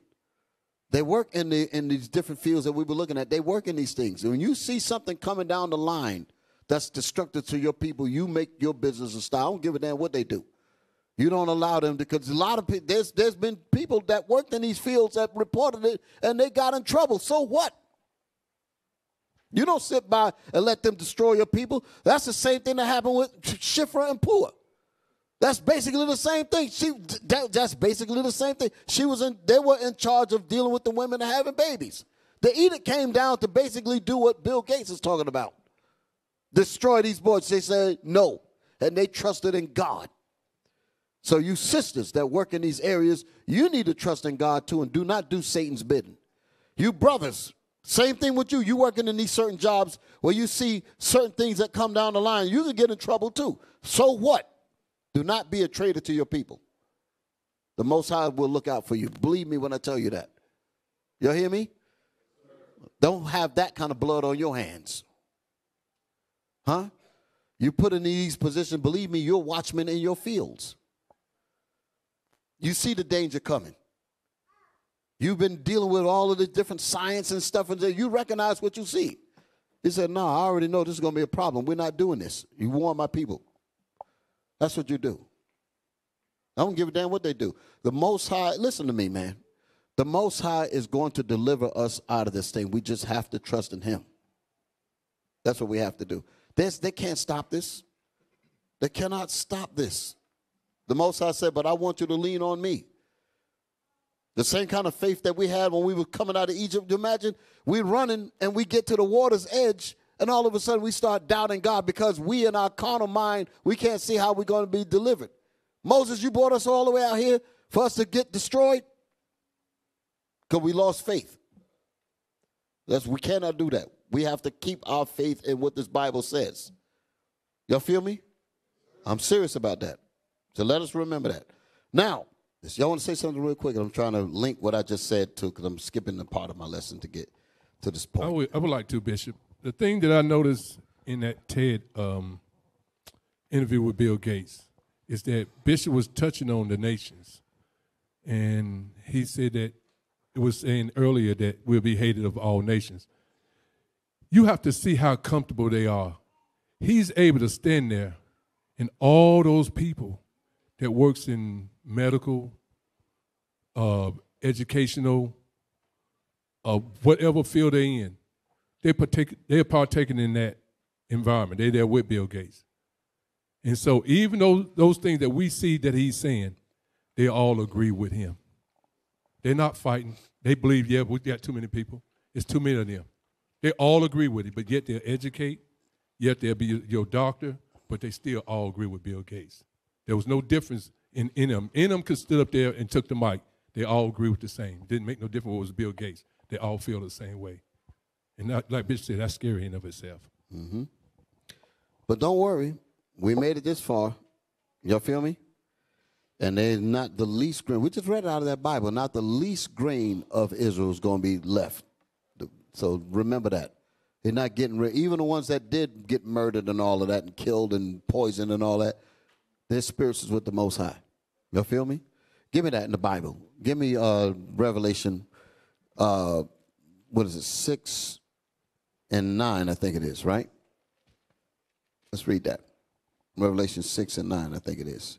Revelations chapter 6 and verse 9. And when he had opened the fifth seal, I saw under the altar the souls of them that were slain for the word of God and for the testimony which they held. So we're not worrying about death. We're not worrying about what they do. We're going to try our best to fulfill our mission on this earth. But if the Most High calls us home, he calls us home. Y'all all right? And ain't nobody is going to stop us from getting the kingdom if the Most High means for us to get it. So that's why we ain't worrying about nothing. Well, the thing we need to do is keep moving the way we're moving, the way the Most High told us to move, and gather the people. Read it again. And when he had opened the fifth seal, I saw under the altar the souls of them that were slain for the word of God and for the testimony which they held. And they cried with a loud voice, and saying, they cried in the spirit world because our people were murdered that was slain for the word of God. That would be us. that was slain for the word of the Most High. We're in the spirit world and we see what's happening.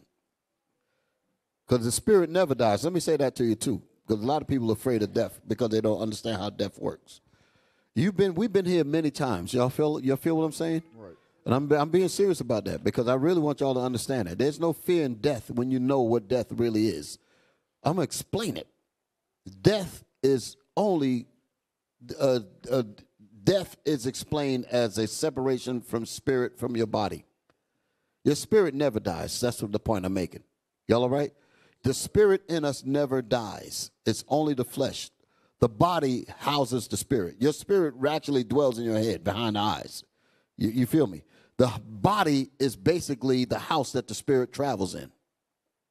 When the body gets too weak to hold the spirit leaves the body. That is what is known as death. Okay? Now I don't want to deviate. Yeah, but because I kind of said, I hope y'all get it. I can go in the scriptures and show y'all how all that works. It's in the book of Job. How many of y'all don't know what I'm talking about? Hands up. How many of y'all don't? Hands up high so I'll know if I should touch it or not. How many of y'all do know what I'm talking about? Okay, a good amount, so I ain't got to touch it. All right. I guess I give private lessons to those that don't.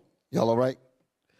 But basically, like I said, when the body gets too weak, that's why when you get shot, stabbed, or whatever, the body cannot contain the spirit anymore. The spirit leaves. And it has to be born back again. That's the reason why the Most High said that he'll bring you back in the third or the fourth generation. That's what it's talking about, because you come back. That's how Moses was able to say, if you did not keep the commandments of the Lord, he says, thou shall be brought. He said, and the Lord shall bring thee into Egypt again with ships. That was said to us in the wilderness. Did those people that Moses was speaking to, did they go on ships? That literal group?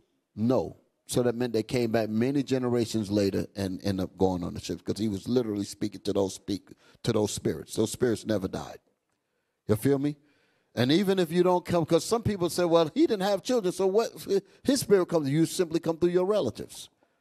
You ain't none of us going nowhere. That's how he that leadeth into captivity shall go into captivity. That's how that works. Because they going into captivity. There ain't nothing they could do to get out of it. The scriptures say, prepare slaughter for his children for the iniquity of their fathers, because they did the crimes to us in the past. The Most High going to bring them very same spirits back and get them for what they did to us many generations ago. Now I'm going to put a smile on your face real quick. Give me Revelation 1 and 7. I say I got to put some smiles on some faces right now. I see the spirits getting all woo. Revelation 1 and 7. Just real quick. Then we're going to get into our thing. Revelation chapter 1 and verse 7. Behold, he cometh with clouds. Jesus Christ coming with the clouds. That's what he coming with, the power and the angels. Hundreds of millions of angels coming to kick ass, to deliver us from the hand of our enemies. Go ahead. And every eye shall see him. And every eye shall see him, shall see Jesus, the black Jesus. Man, they're going to lose their mind when they see. You're going to have one foot on the earth and the other one on the sea. It's going to scare the living everything out of them. They're going to put the life back in them to kill them. Read. And they also, which pierced him. Did you hear that part?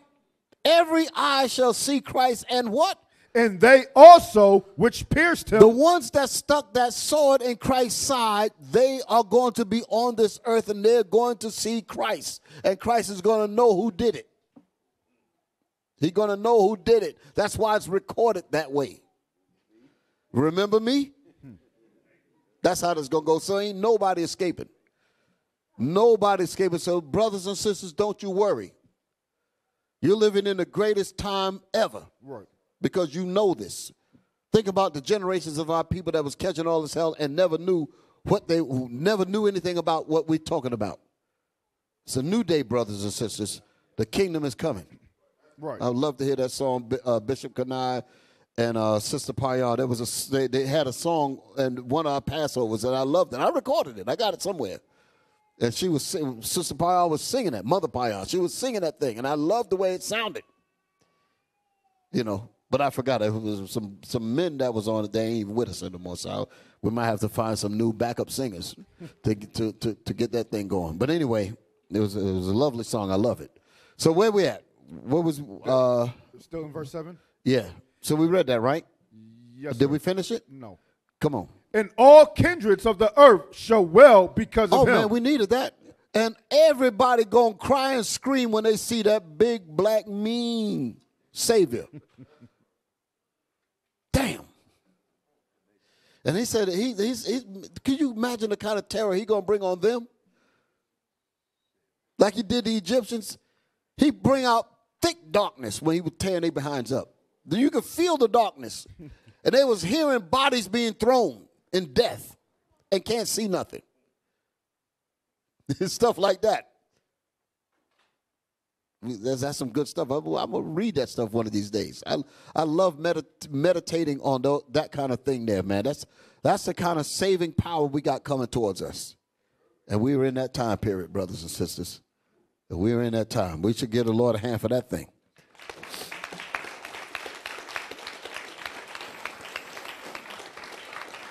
Okay.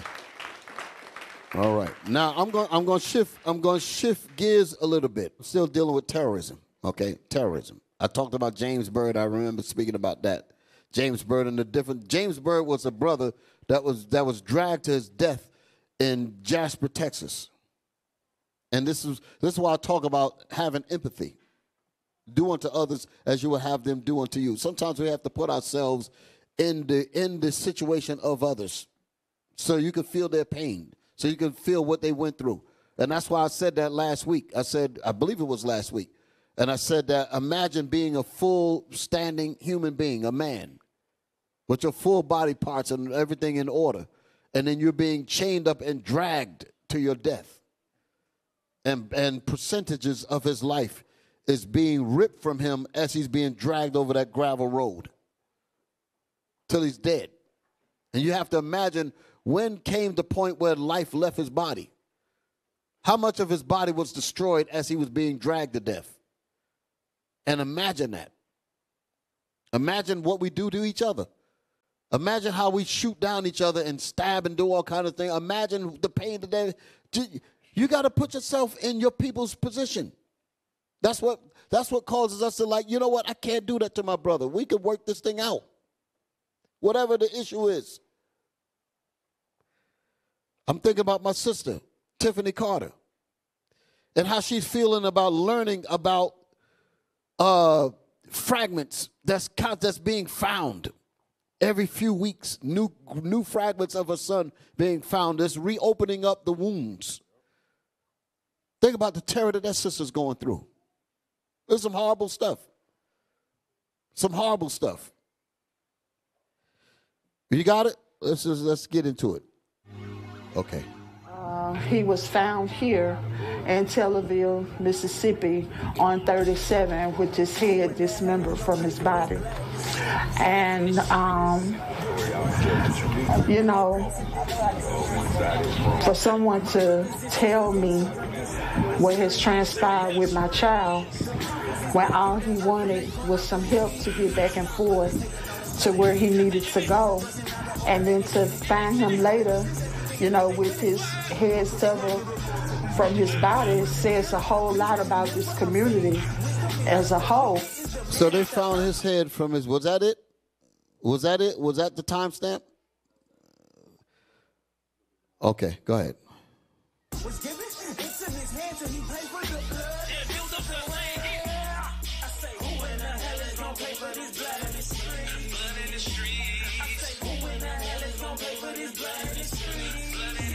Justice for Rasheem Carter.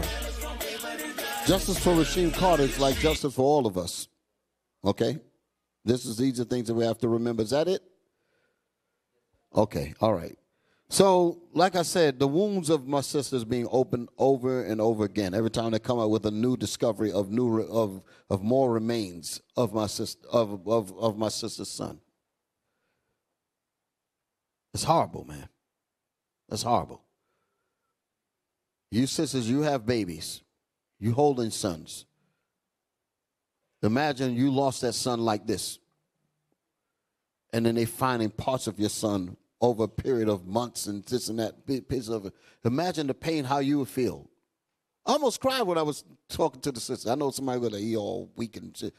I'm putting myself in her. I'm putting myself, and I can't really do that because I'm not her as a woman. You know what I'm saying? But I can imagine what it feels like to lose somebody like a son or a daughter, and having those wounds reopen up.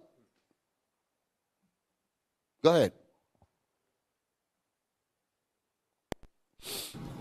Terrorism. I'm Attorney Ben Crump, along with Attorney Carlos Moore, who happens to be in court today, and Arthur Reed and our legal team.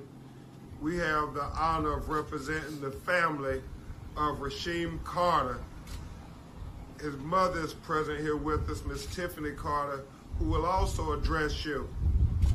As you all recall from last time we assembled, we talked about the fact that the family disputed and rejected the first narrative that was offered by law enforcement that her son, Rasheem Carter, who had went missing and was found with his head decapitated, was natural causes.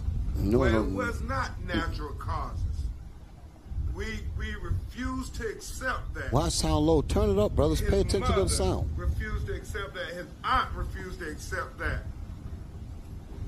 The mother of his, how old is his granddaughter? 7-year-old daughter refused to accept that. We told you, his mother told you about the text messages that she had got from Rasheem, talking about he felt his life was in danger to some degree. This is what I wanted to get to. I'm trying to remember why I pulled this, because there was a certain part that I wanted to get to. It's coming up now. I got my thoughts together. Go ahead. And text the messages. Fact that he was being chased by trucks of individuals who were chasing him, and how he went to the police department to ask for help and safety being carried to the next county, and they refused to do that. Okay. Is that it? Okay. He went to the police station to try to get help because he felt his life was in danger and to be transferred to the next. He tried to be transferred to safety, right? He's looking for safety. He said, "Got these Edomites, these white people that's trying to kill me." So you would think to run to the police station, right? And he gets there, and the police basically don't, according to the reports, they basically said, "No, you can't sleep here," whatever. And they put him back out there. Now, my next video is, I'm just trying to see something. Put my next video up. Hey, Bishop. Yes, sir. Hey, what you want to bring out? Can you imagine, though, you running for your life from these people, right? You're running for your life.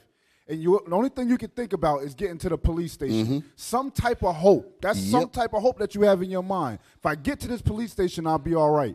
And then you get there. You get in through the doors of these people that's supposed to protect and serve, and they tell you to get out. Can you imagine that? That's terrorism. That's what Bishop is talking about. That's terrorism right there. So he went in there to tell them there's a mob that's trying to destroy me. And he's in there, and they basically say, "You can't stay here." That's equivalent to something that happened in history. And that's what I'm about to bring out now. I'm about to make a transition in terms of understanding. If he's going in there and he's looking for a refuge, like the city of refuge that the Bible speaks of, he's looking for safety, and you basically saying, "No, you can't stay here. You got to go back out there." That is no different from the lynch mob that's coming inside the police station to take the man out to destroy him. Even though it's not worded that way, even though it's not said that way, but it's the same thing. Here's a clip that illustrates that.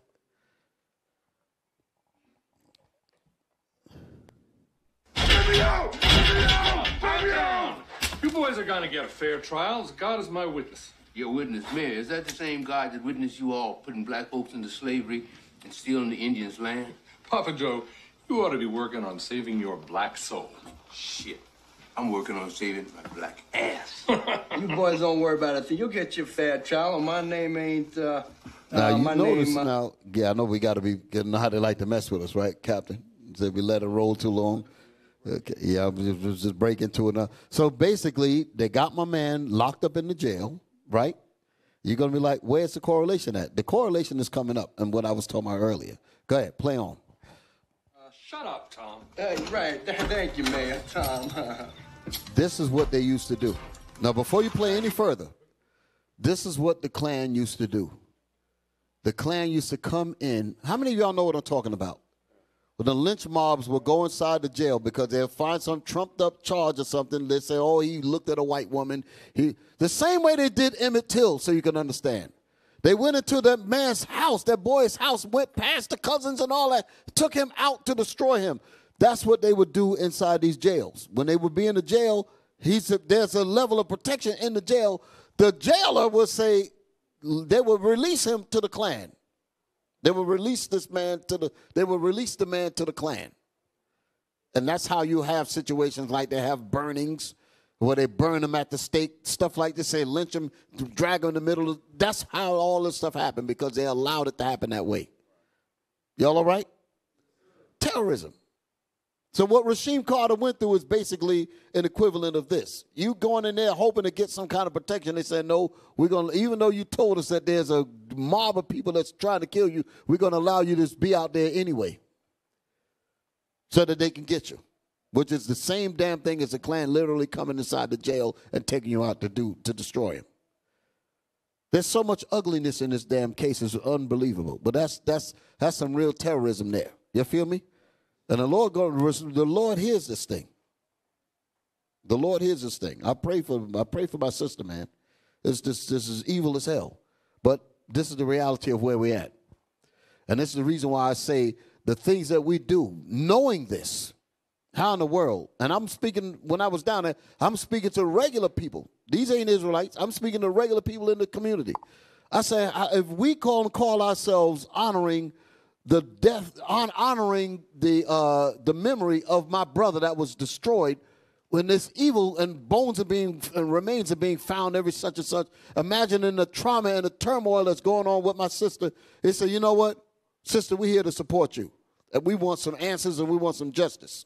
And the way we going to get it is that when it comes to these daggone evil, wicked-ass holidays, we ain't buying a damn thing. We ain't buying nothing. That's the least we can do. Don't come on a rally and rah, rah, rah to go back and do the same mess. Shut it down.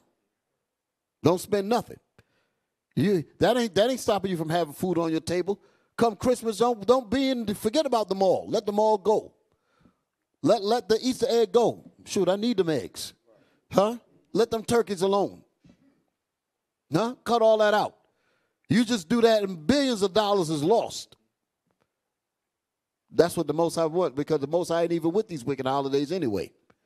So you'll be doing both a favor. You'll be on God's side and your side at the same time.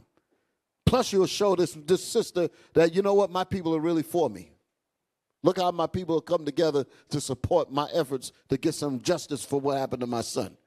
And because we don't do that, this is what makes it easy for them to have experiments like we was reading about earlier. It's easy to exterminate the people that don't seem to even care about themselves. But if they knew that there was going to be a major revolt, they'd think twice. But they know we won't do a damn thing but party and bullshit. We won't do anything in the real world. Come Christmas, we ain't buying a damn thing, nothing. Come New Year's, what's these other things? Valentine's Day, Easter, Memorial Day, none of that garbage. And then when they ask you why, they say, you know the reason why we ain't doing none of this? First of all, because it's the word of the Lord. We're the Israelites. You tell them that first. Then you say, and also because we want justice for what happened to my brother. Justice for what happened to Sandra Bland. We want justice for what happened to Mike Brown. We want justice for what happened to Trayvon Martin. We want justice. That's how we deal. Go ahead. Play on. You boys just back off. I can't let you vigilantes come in here and take these free Negroville citizens and do what you got to do. For God's sake, stand up for yourself, Tom. I'm sorry, Mayor, but they got guns. Pause it. Don't let it go no further. Y'all looking at this here, but that's how they actually did it. Y'all feel me?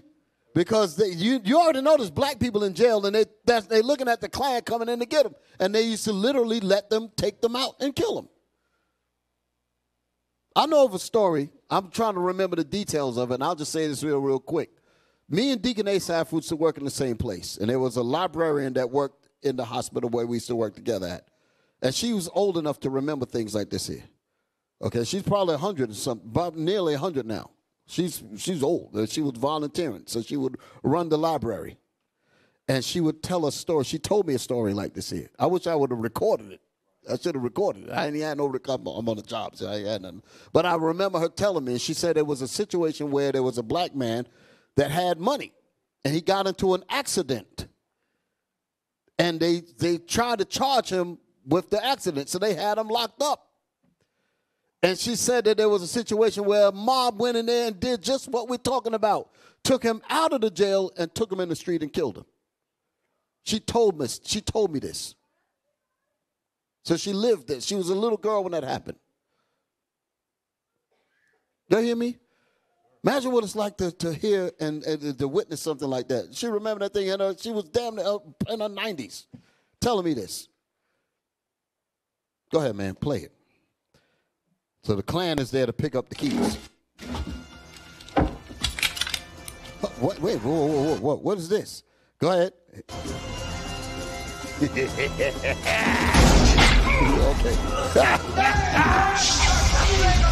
So y'all get the point, right? Y'all get the point. But what that would normally have been, that would have literally been Klansmen. That's why they dress like Klansmen, because Klansmen used to really do that. Y'all feel me? I just wanted to get that thing in there. Just wanted to get, the Savior coming. I likes that thing. Damn, they glorifying violence. No. Hey, give me, because I always got to be careful. Give me Thessalonians 1:6. Shoot. You know, you always got to protect yourself. They say, oh, there they go advocating violence. No. Give me that. Shoot. 2 Thessalonians chapter 1 and verse 6.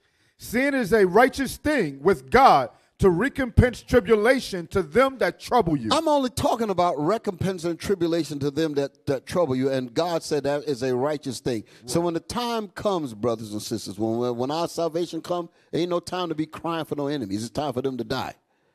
Y'all hear me? Yes, sir. I'm telling you straight. Time for your enemies to die. Give me that in Wisdom of Solomon. I know I'm bordering on some hard words right now, but I'm gonna ride with the Most High. 18:7. Wisdom of Solomon. Wisdom of Solomon, chapter 18 and verse 7. So if thy people was accepted, both the salvation of the righteous. The salvation of the righteous was displayed in that clip. He was delivering the righteous from being locked up. What the hell is a white man on stolen land locking me up in a cage for? Well, my brothers. Go ahead. And destruction of the enemies. So we welcome that.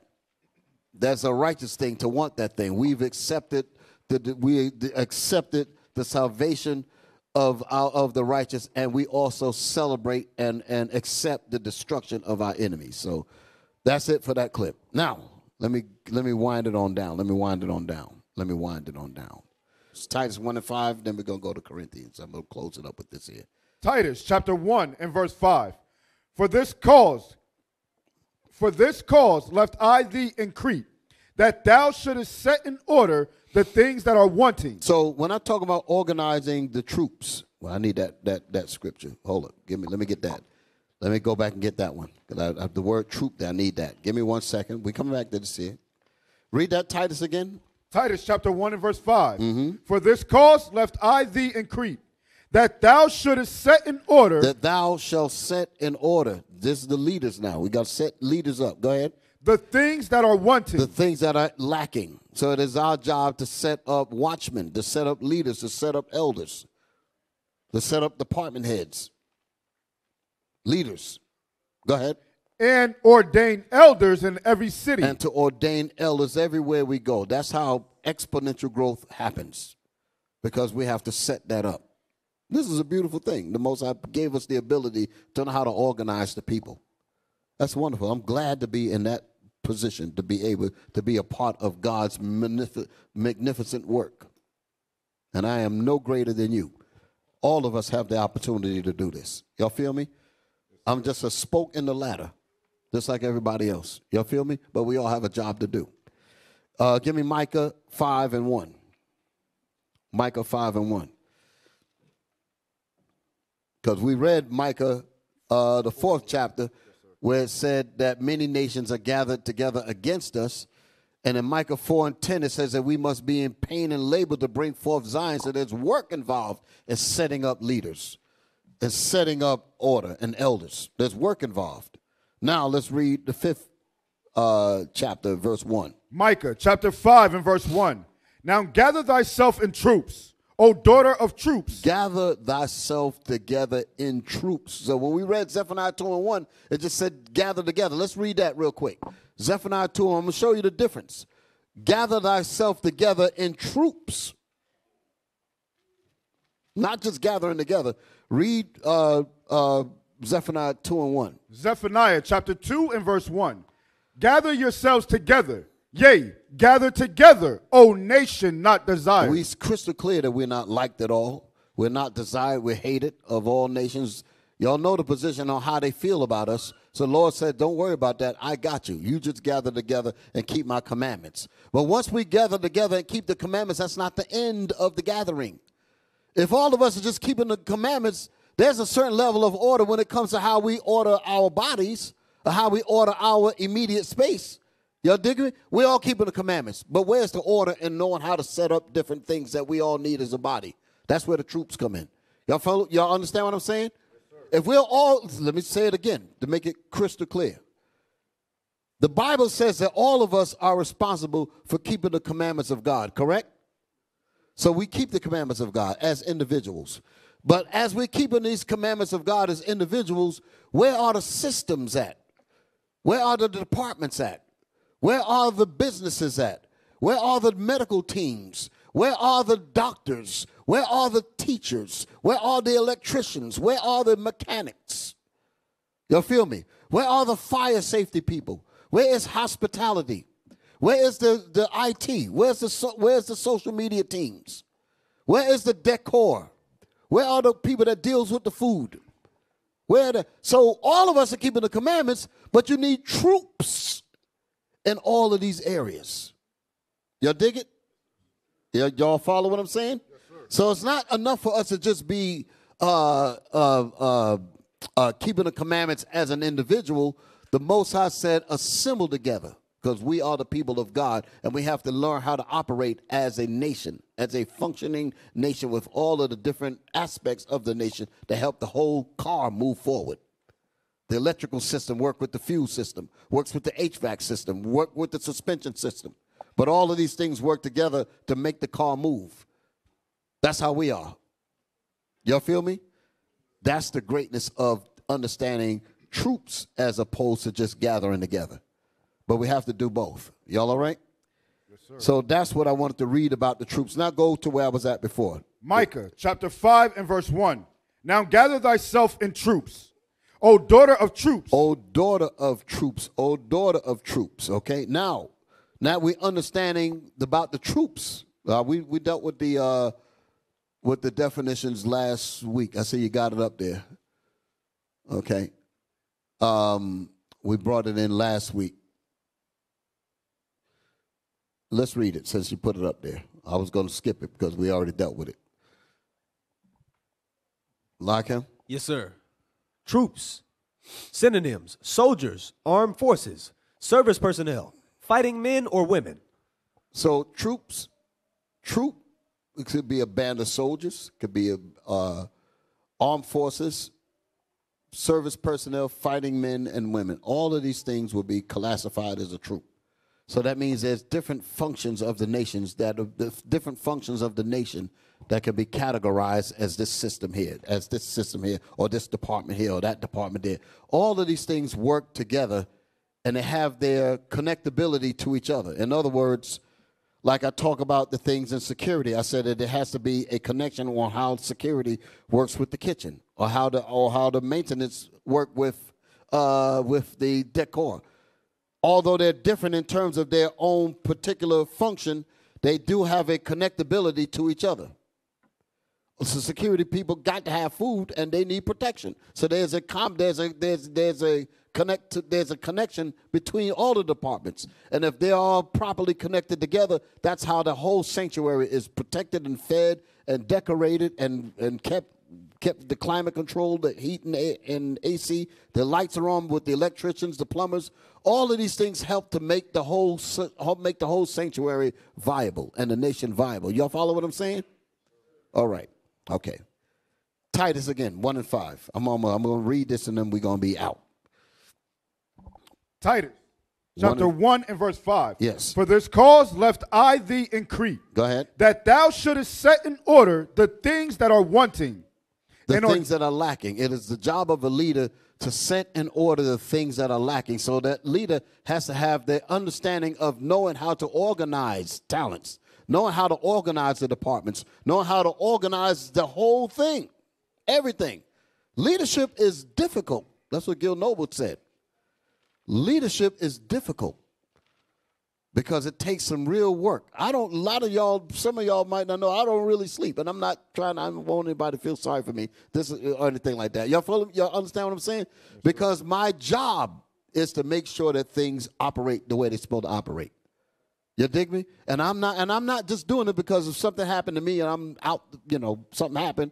I want people to be able to carry this thing on. I'm not going to be able to do this forever, like Bishop ain't going to be able to do. There's got to be a succession of what we do. Y'all feel me? So that's the reason why I press on all of you, men and women, to bring out the best in you. Because the nation needs your best. You feel me? All right, read. 1 Corinthians 1 and 12. 1 Corinthians 12 and 1. 1 Corinthians 12 and 1. Jump down. I'm going to skip some. Give me the 4th verse. 1 Corinthians chapter 12 and verse 4. Now there are diversities of gifts. Diversities of troops. Y'all all right? Troops. I'm talking about troops, operations. Read. But the same Spirit. But the same leader. The same leader is Christ. Bishop is our teacher. Our leader is Jesus the Christ. Y'all all right? Deacon Asa had to refresh that saying. Read. And there are differences of administration. And there are differences of it in differences of administrations. Yeah, I see it. Differences of administrations. Administrations differences. The administrations that handles the finances. Administrations that handles the maintenance. Demonstrations that happen that deals with building and IT. There's administrations to the different things that we do here. Although they are underneath the banner of administrations, they are different, but they do have their tangent points of connectability. A leader has to know how to organize and make all of that run smooth. Read. But the same Lord. But the same God and Christ is over it all. Go ahead. And there are diversities of operations. And there are diversities of operations. This is the reason why I was talking about the car. The fuel system, there's an operation that how the fuel system works in a vehicle. I think that's the best way for me to explain it. The fuel system in a car has its own particular operation that is totally different from the electrical system in a car, from the HVAC system in a car, from the what other kind of systems are in there in a car. So I'll just use those three. I can't think of no more. The cooling system, right? They're different in their operations, but they all work together for a vehicle that can move from A to B in comfort and all the rest of the things that you would expect out of a vehicle. But they all work together, and they have their connection points to make sure that this vehicle can move from A to B. That's how we are. That's what's happening here. Although the operations are diverse, yet the same brain is over all of it. The ECU, like I was saying earlier, the electrical control unit, the electronic control unit, which is the brain that makes the fuel operate a particular way, the electric system that makes the HVAC work a particular way, the radio, the seats, all of that, it makes it work a particular way because it's underneath the brain that controls the whole thing. Although they're different in their operations, they all work together collectively to make the vehicle move from A to B. That's how we are to operate. This is the order. Go ahead. And there are diversities of operations, but it is the same God which worketh all in all. Read. But the manifestation of the Spirit is given to every man to profit withal. Each of you the Most High gives us all a proportion of faith, gives us all a proportion of talent. And that's the reason why I say you are to reach into your soul and bring out. Don't waste that talent. The Most High gave you abilities, gave you gifts. Don't squander it, because the nation needs it and you're going to be required of it. I remember listening to this man named Les Brown many years ago. Les Brown, motivational speaker. Some of y'all young cats might not even know what I'm talking about. But anyway, he made a statement somewhere in his speeches, and he said that the graveyard is the richest place on earth. And what he meant by that, he said, because many people take their talents to the grave because they never use the talents that God has given them. Think about that. A lot of us have different talents, different abilities.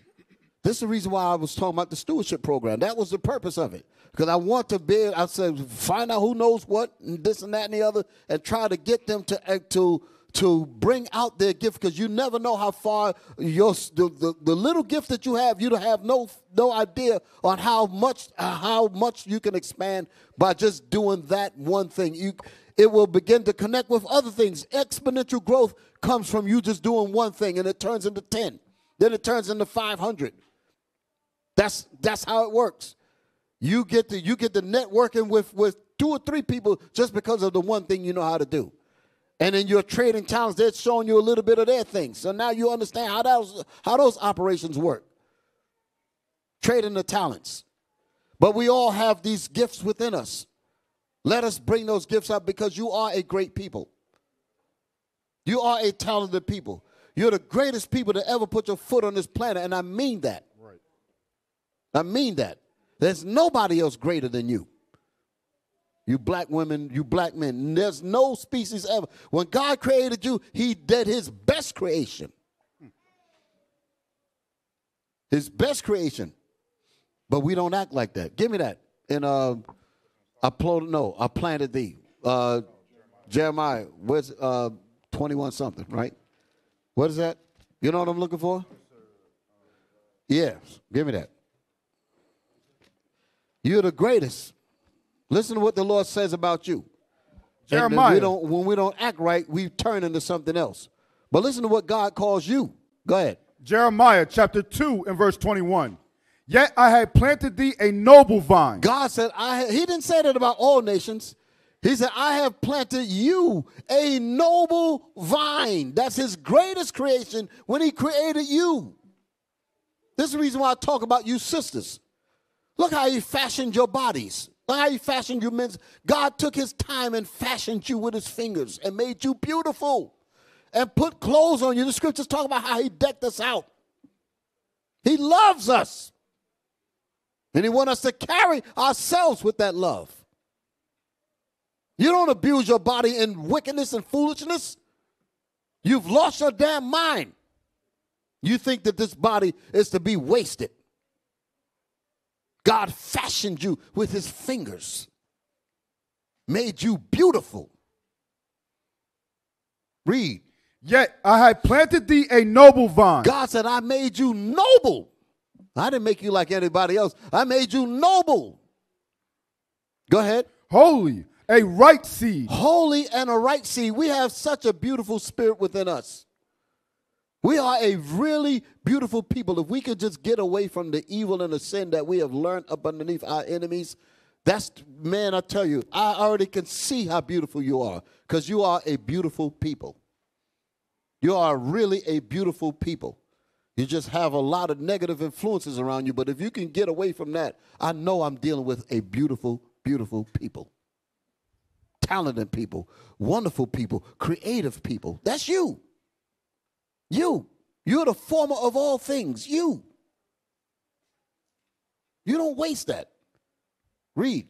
How then art thou turned into the degenerate plant of a strange vine unto me? God said that we have left the nobility and we became strange, because that is not who you are. You're not to be strange unto God. God said, I made you beautiful. I fashioned you. I put clothes on you. I forget what that scripture there.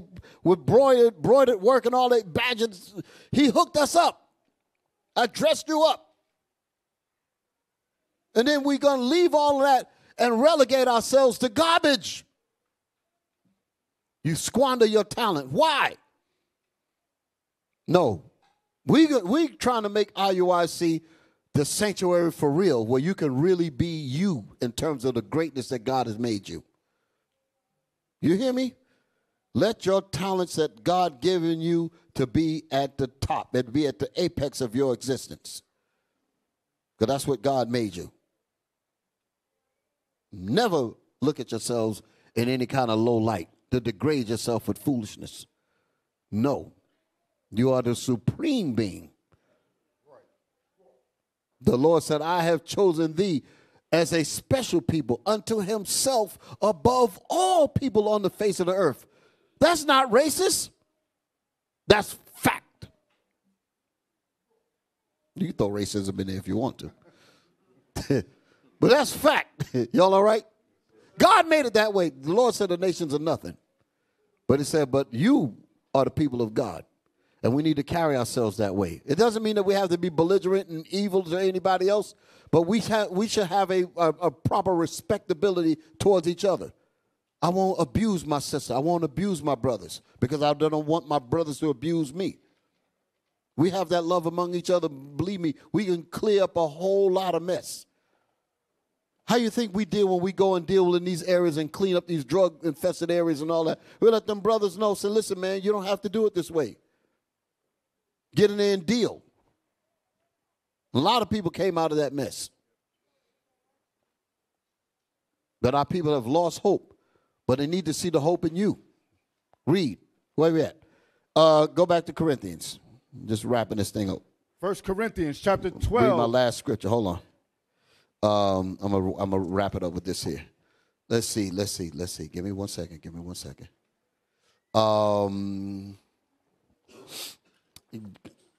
me 14th verse. 1 Corinthians chapter 12 and verse 14. For the body is not one member. For the body is not one member. But it's not one department, so you can understand. Not one spirit, not one talent. Go ahead. But many. But it is of many. So the leader of the sanctuary, the leader of the nation, the leader that's over the flock, he has to understand the beauty in all of the elements of his city, of his sanctuary, of his people that he's governed, that the Lord set him over. Read.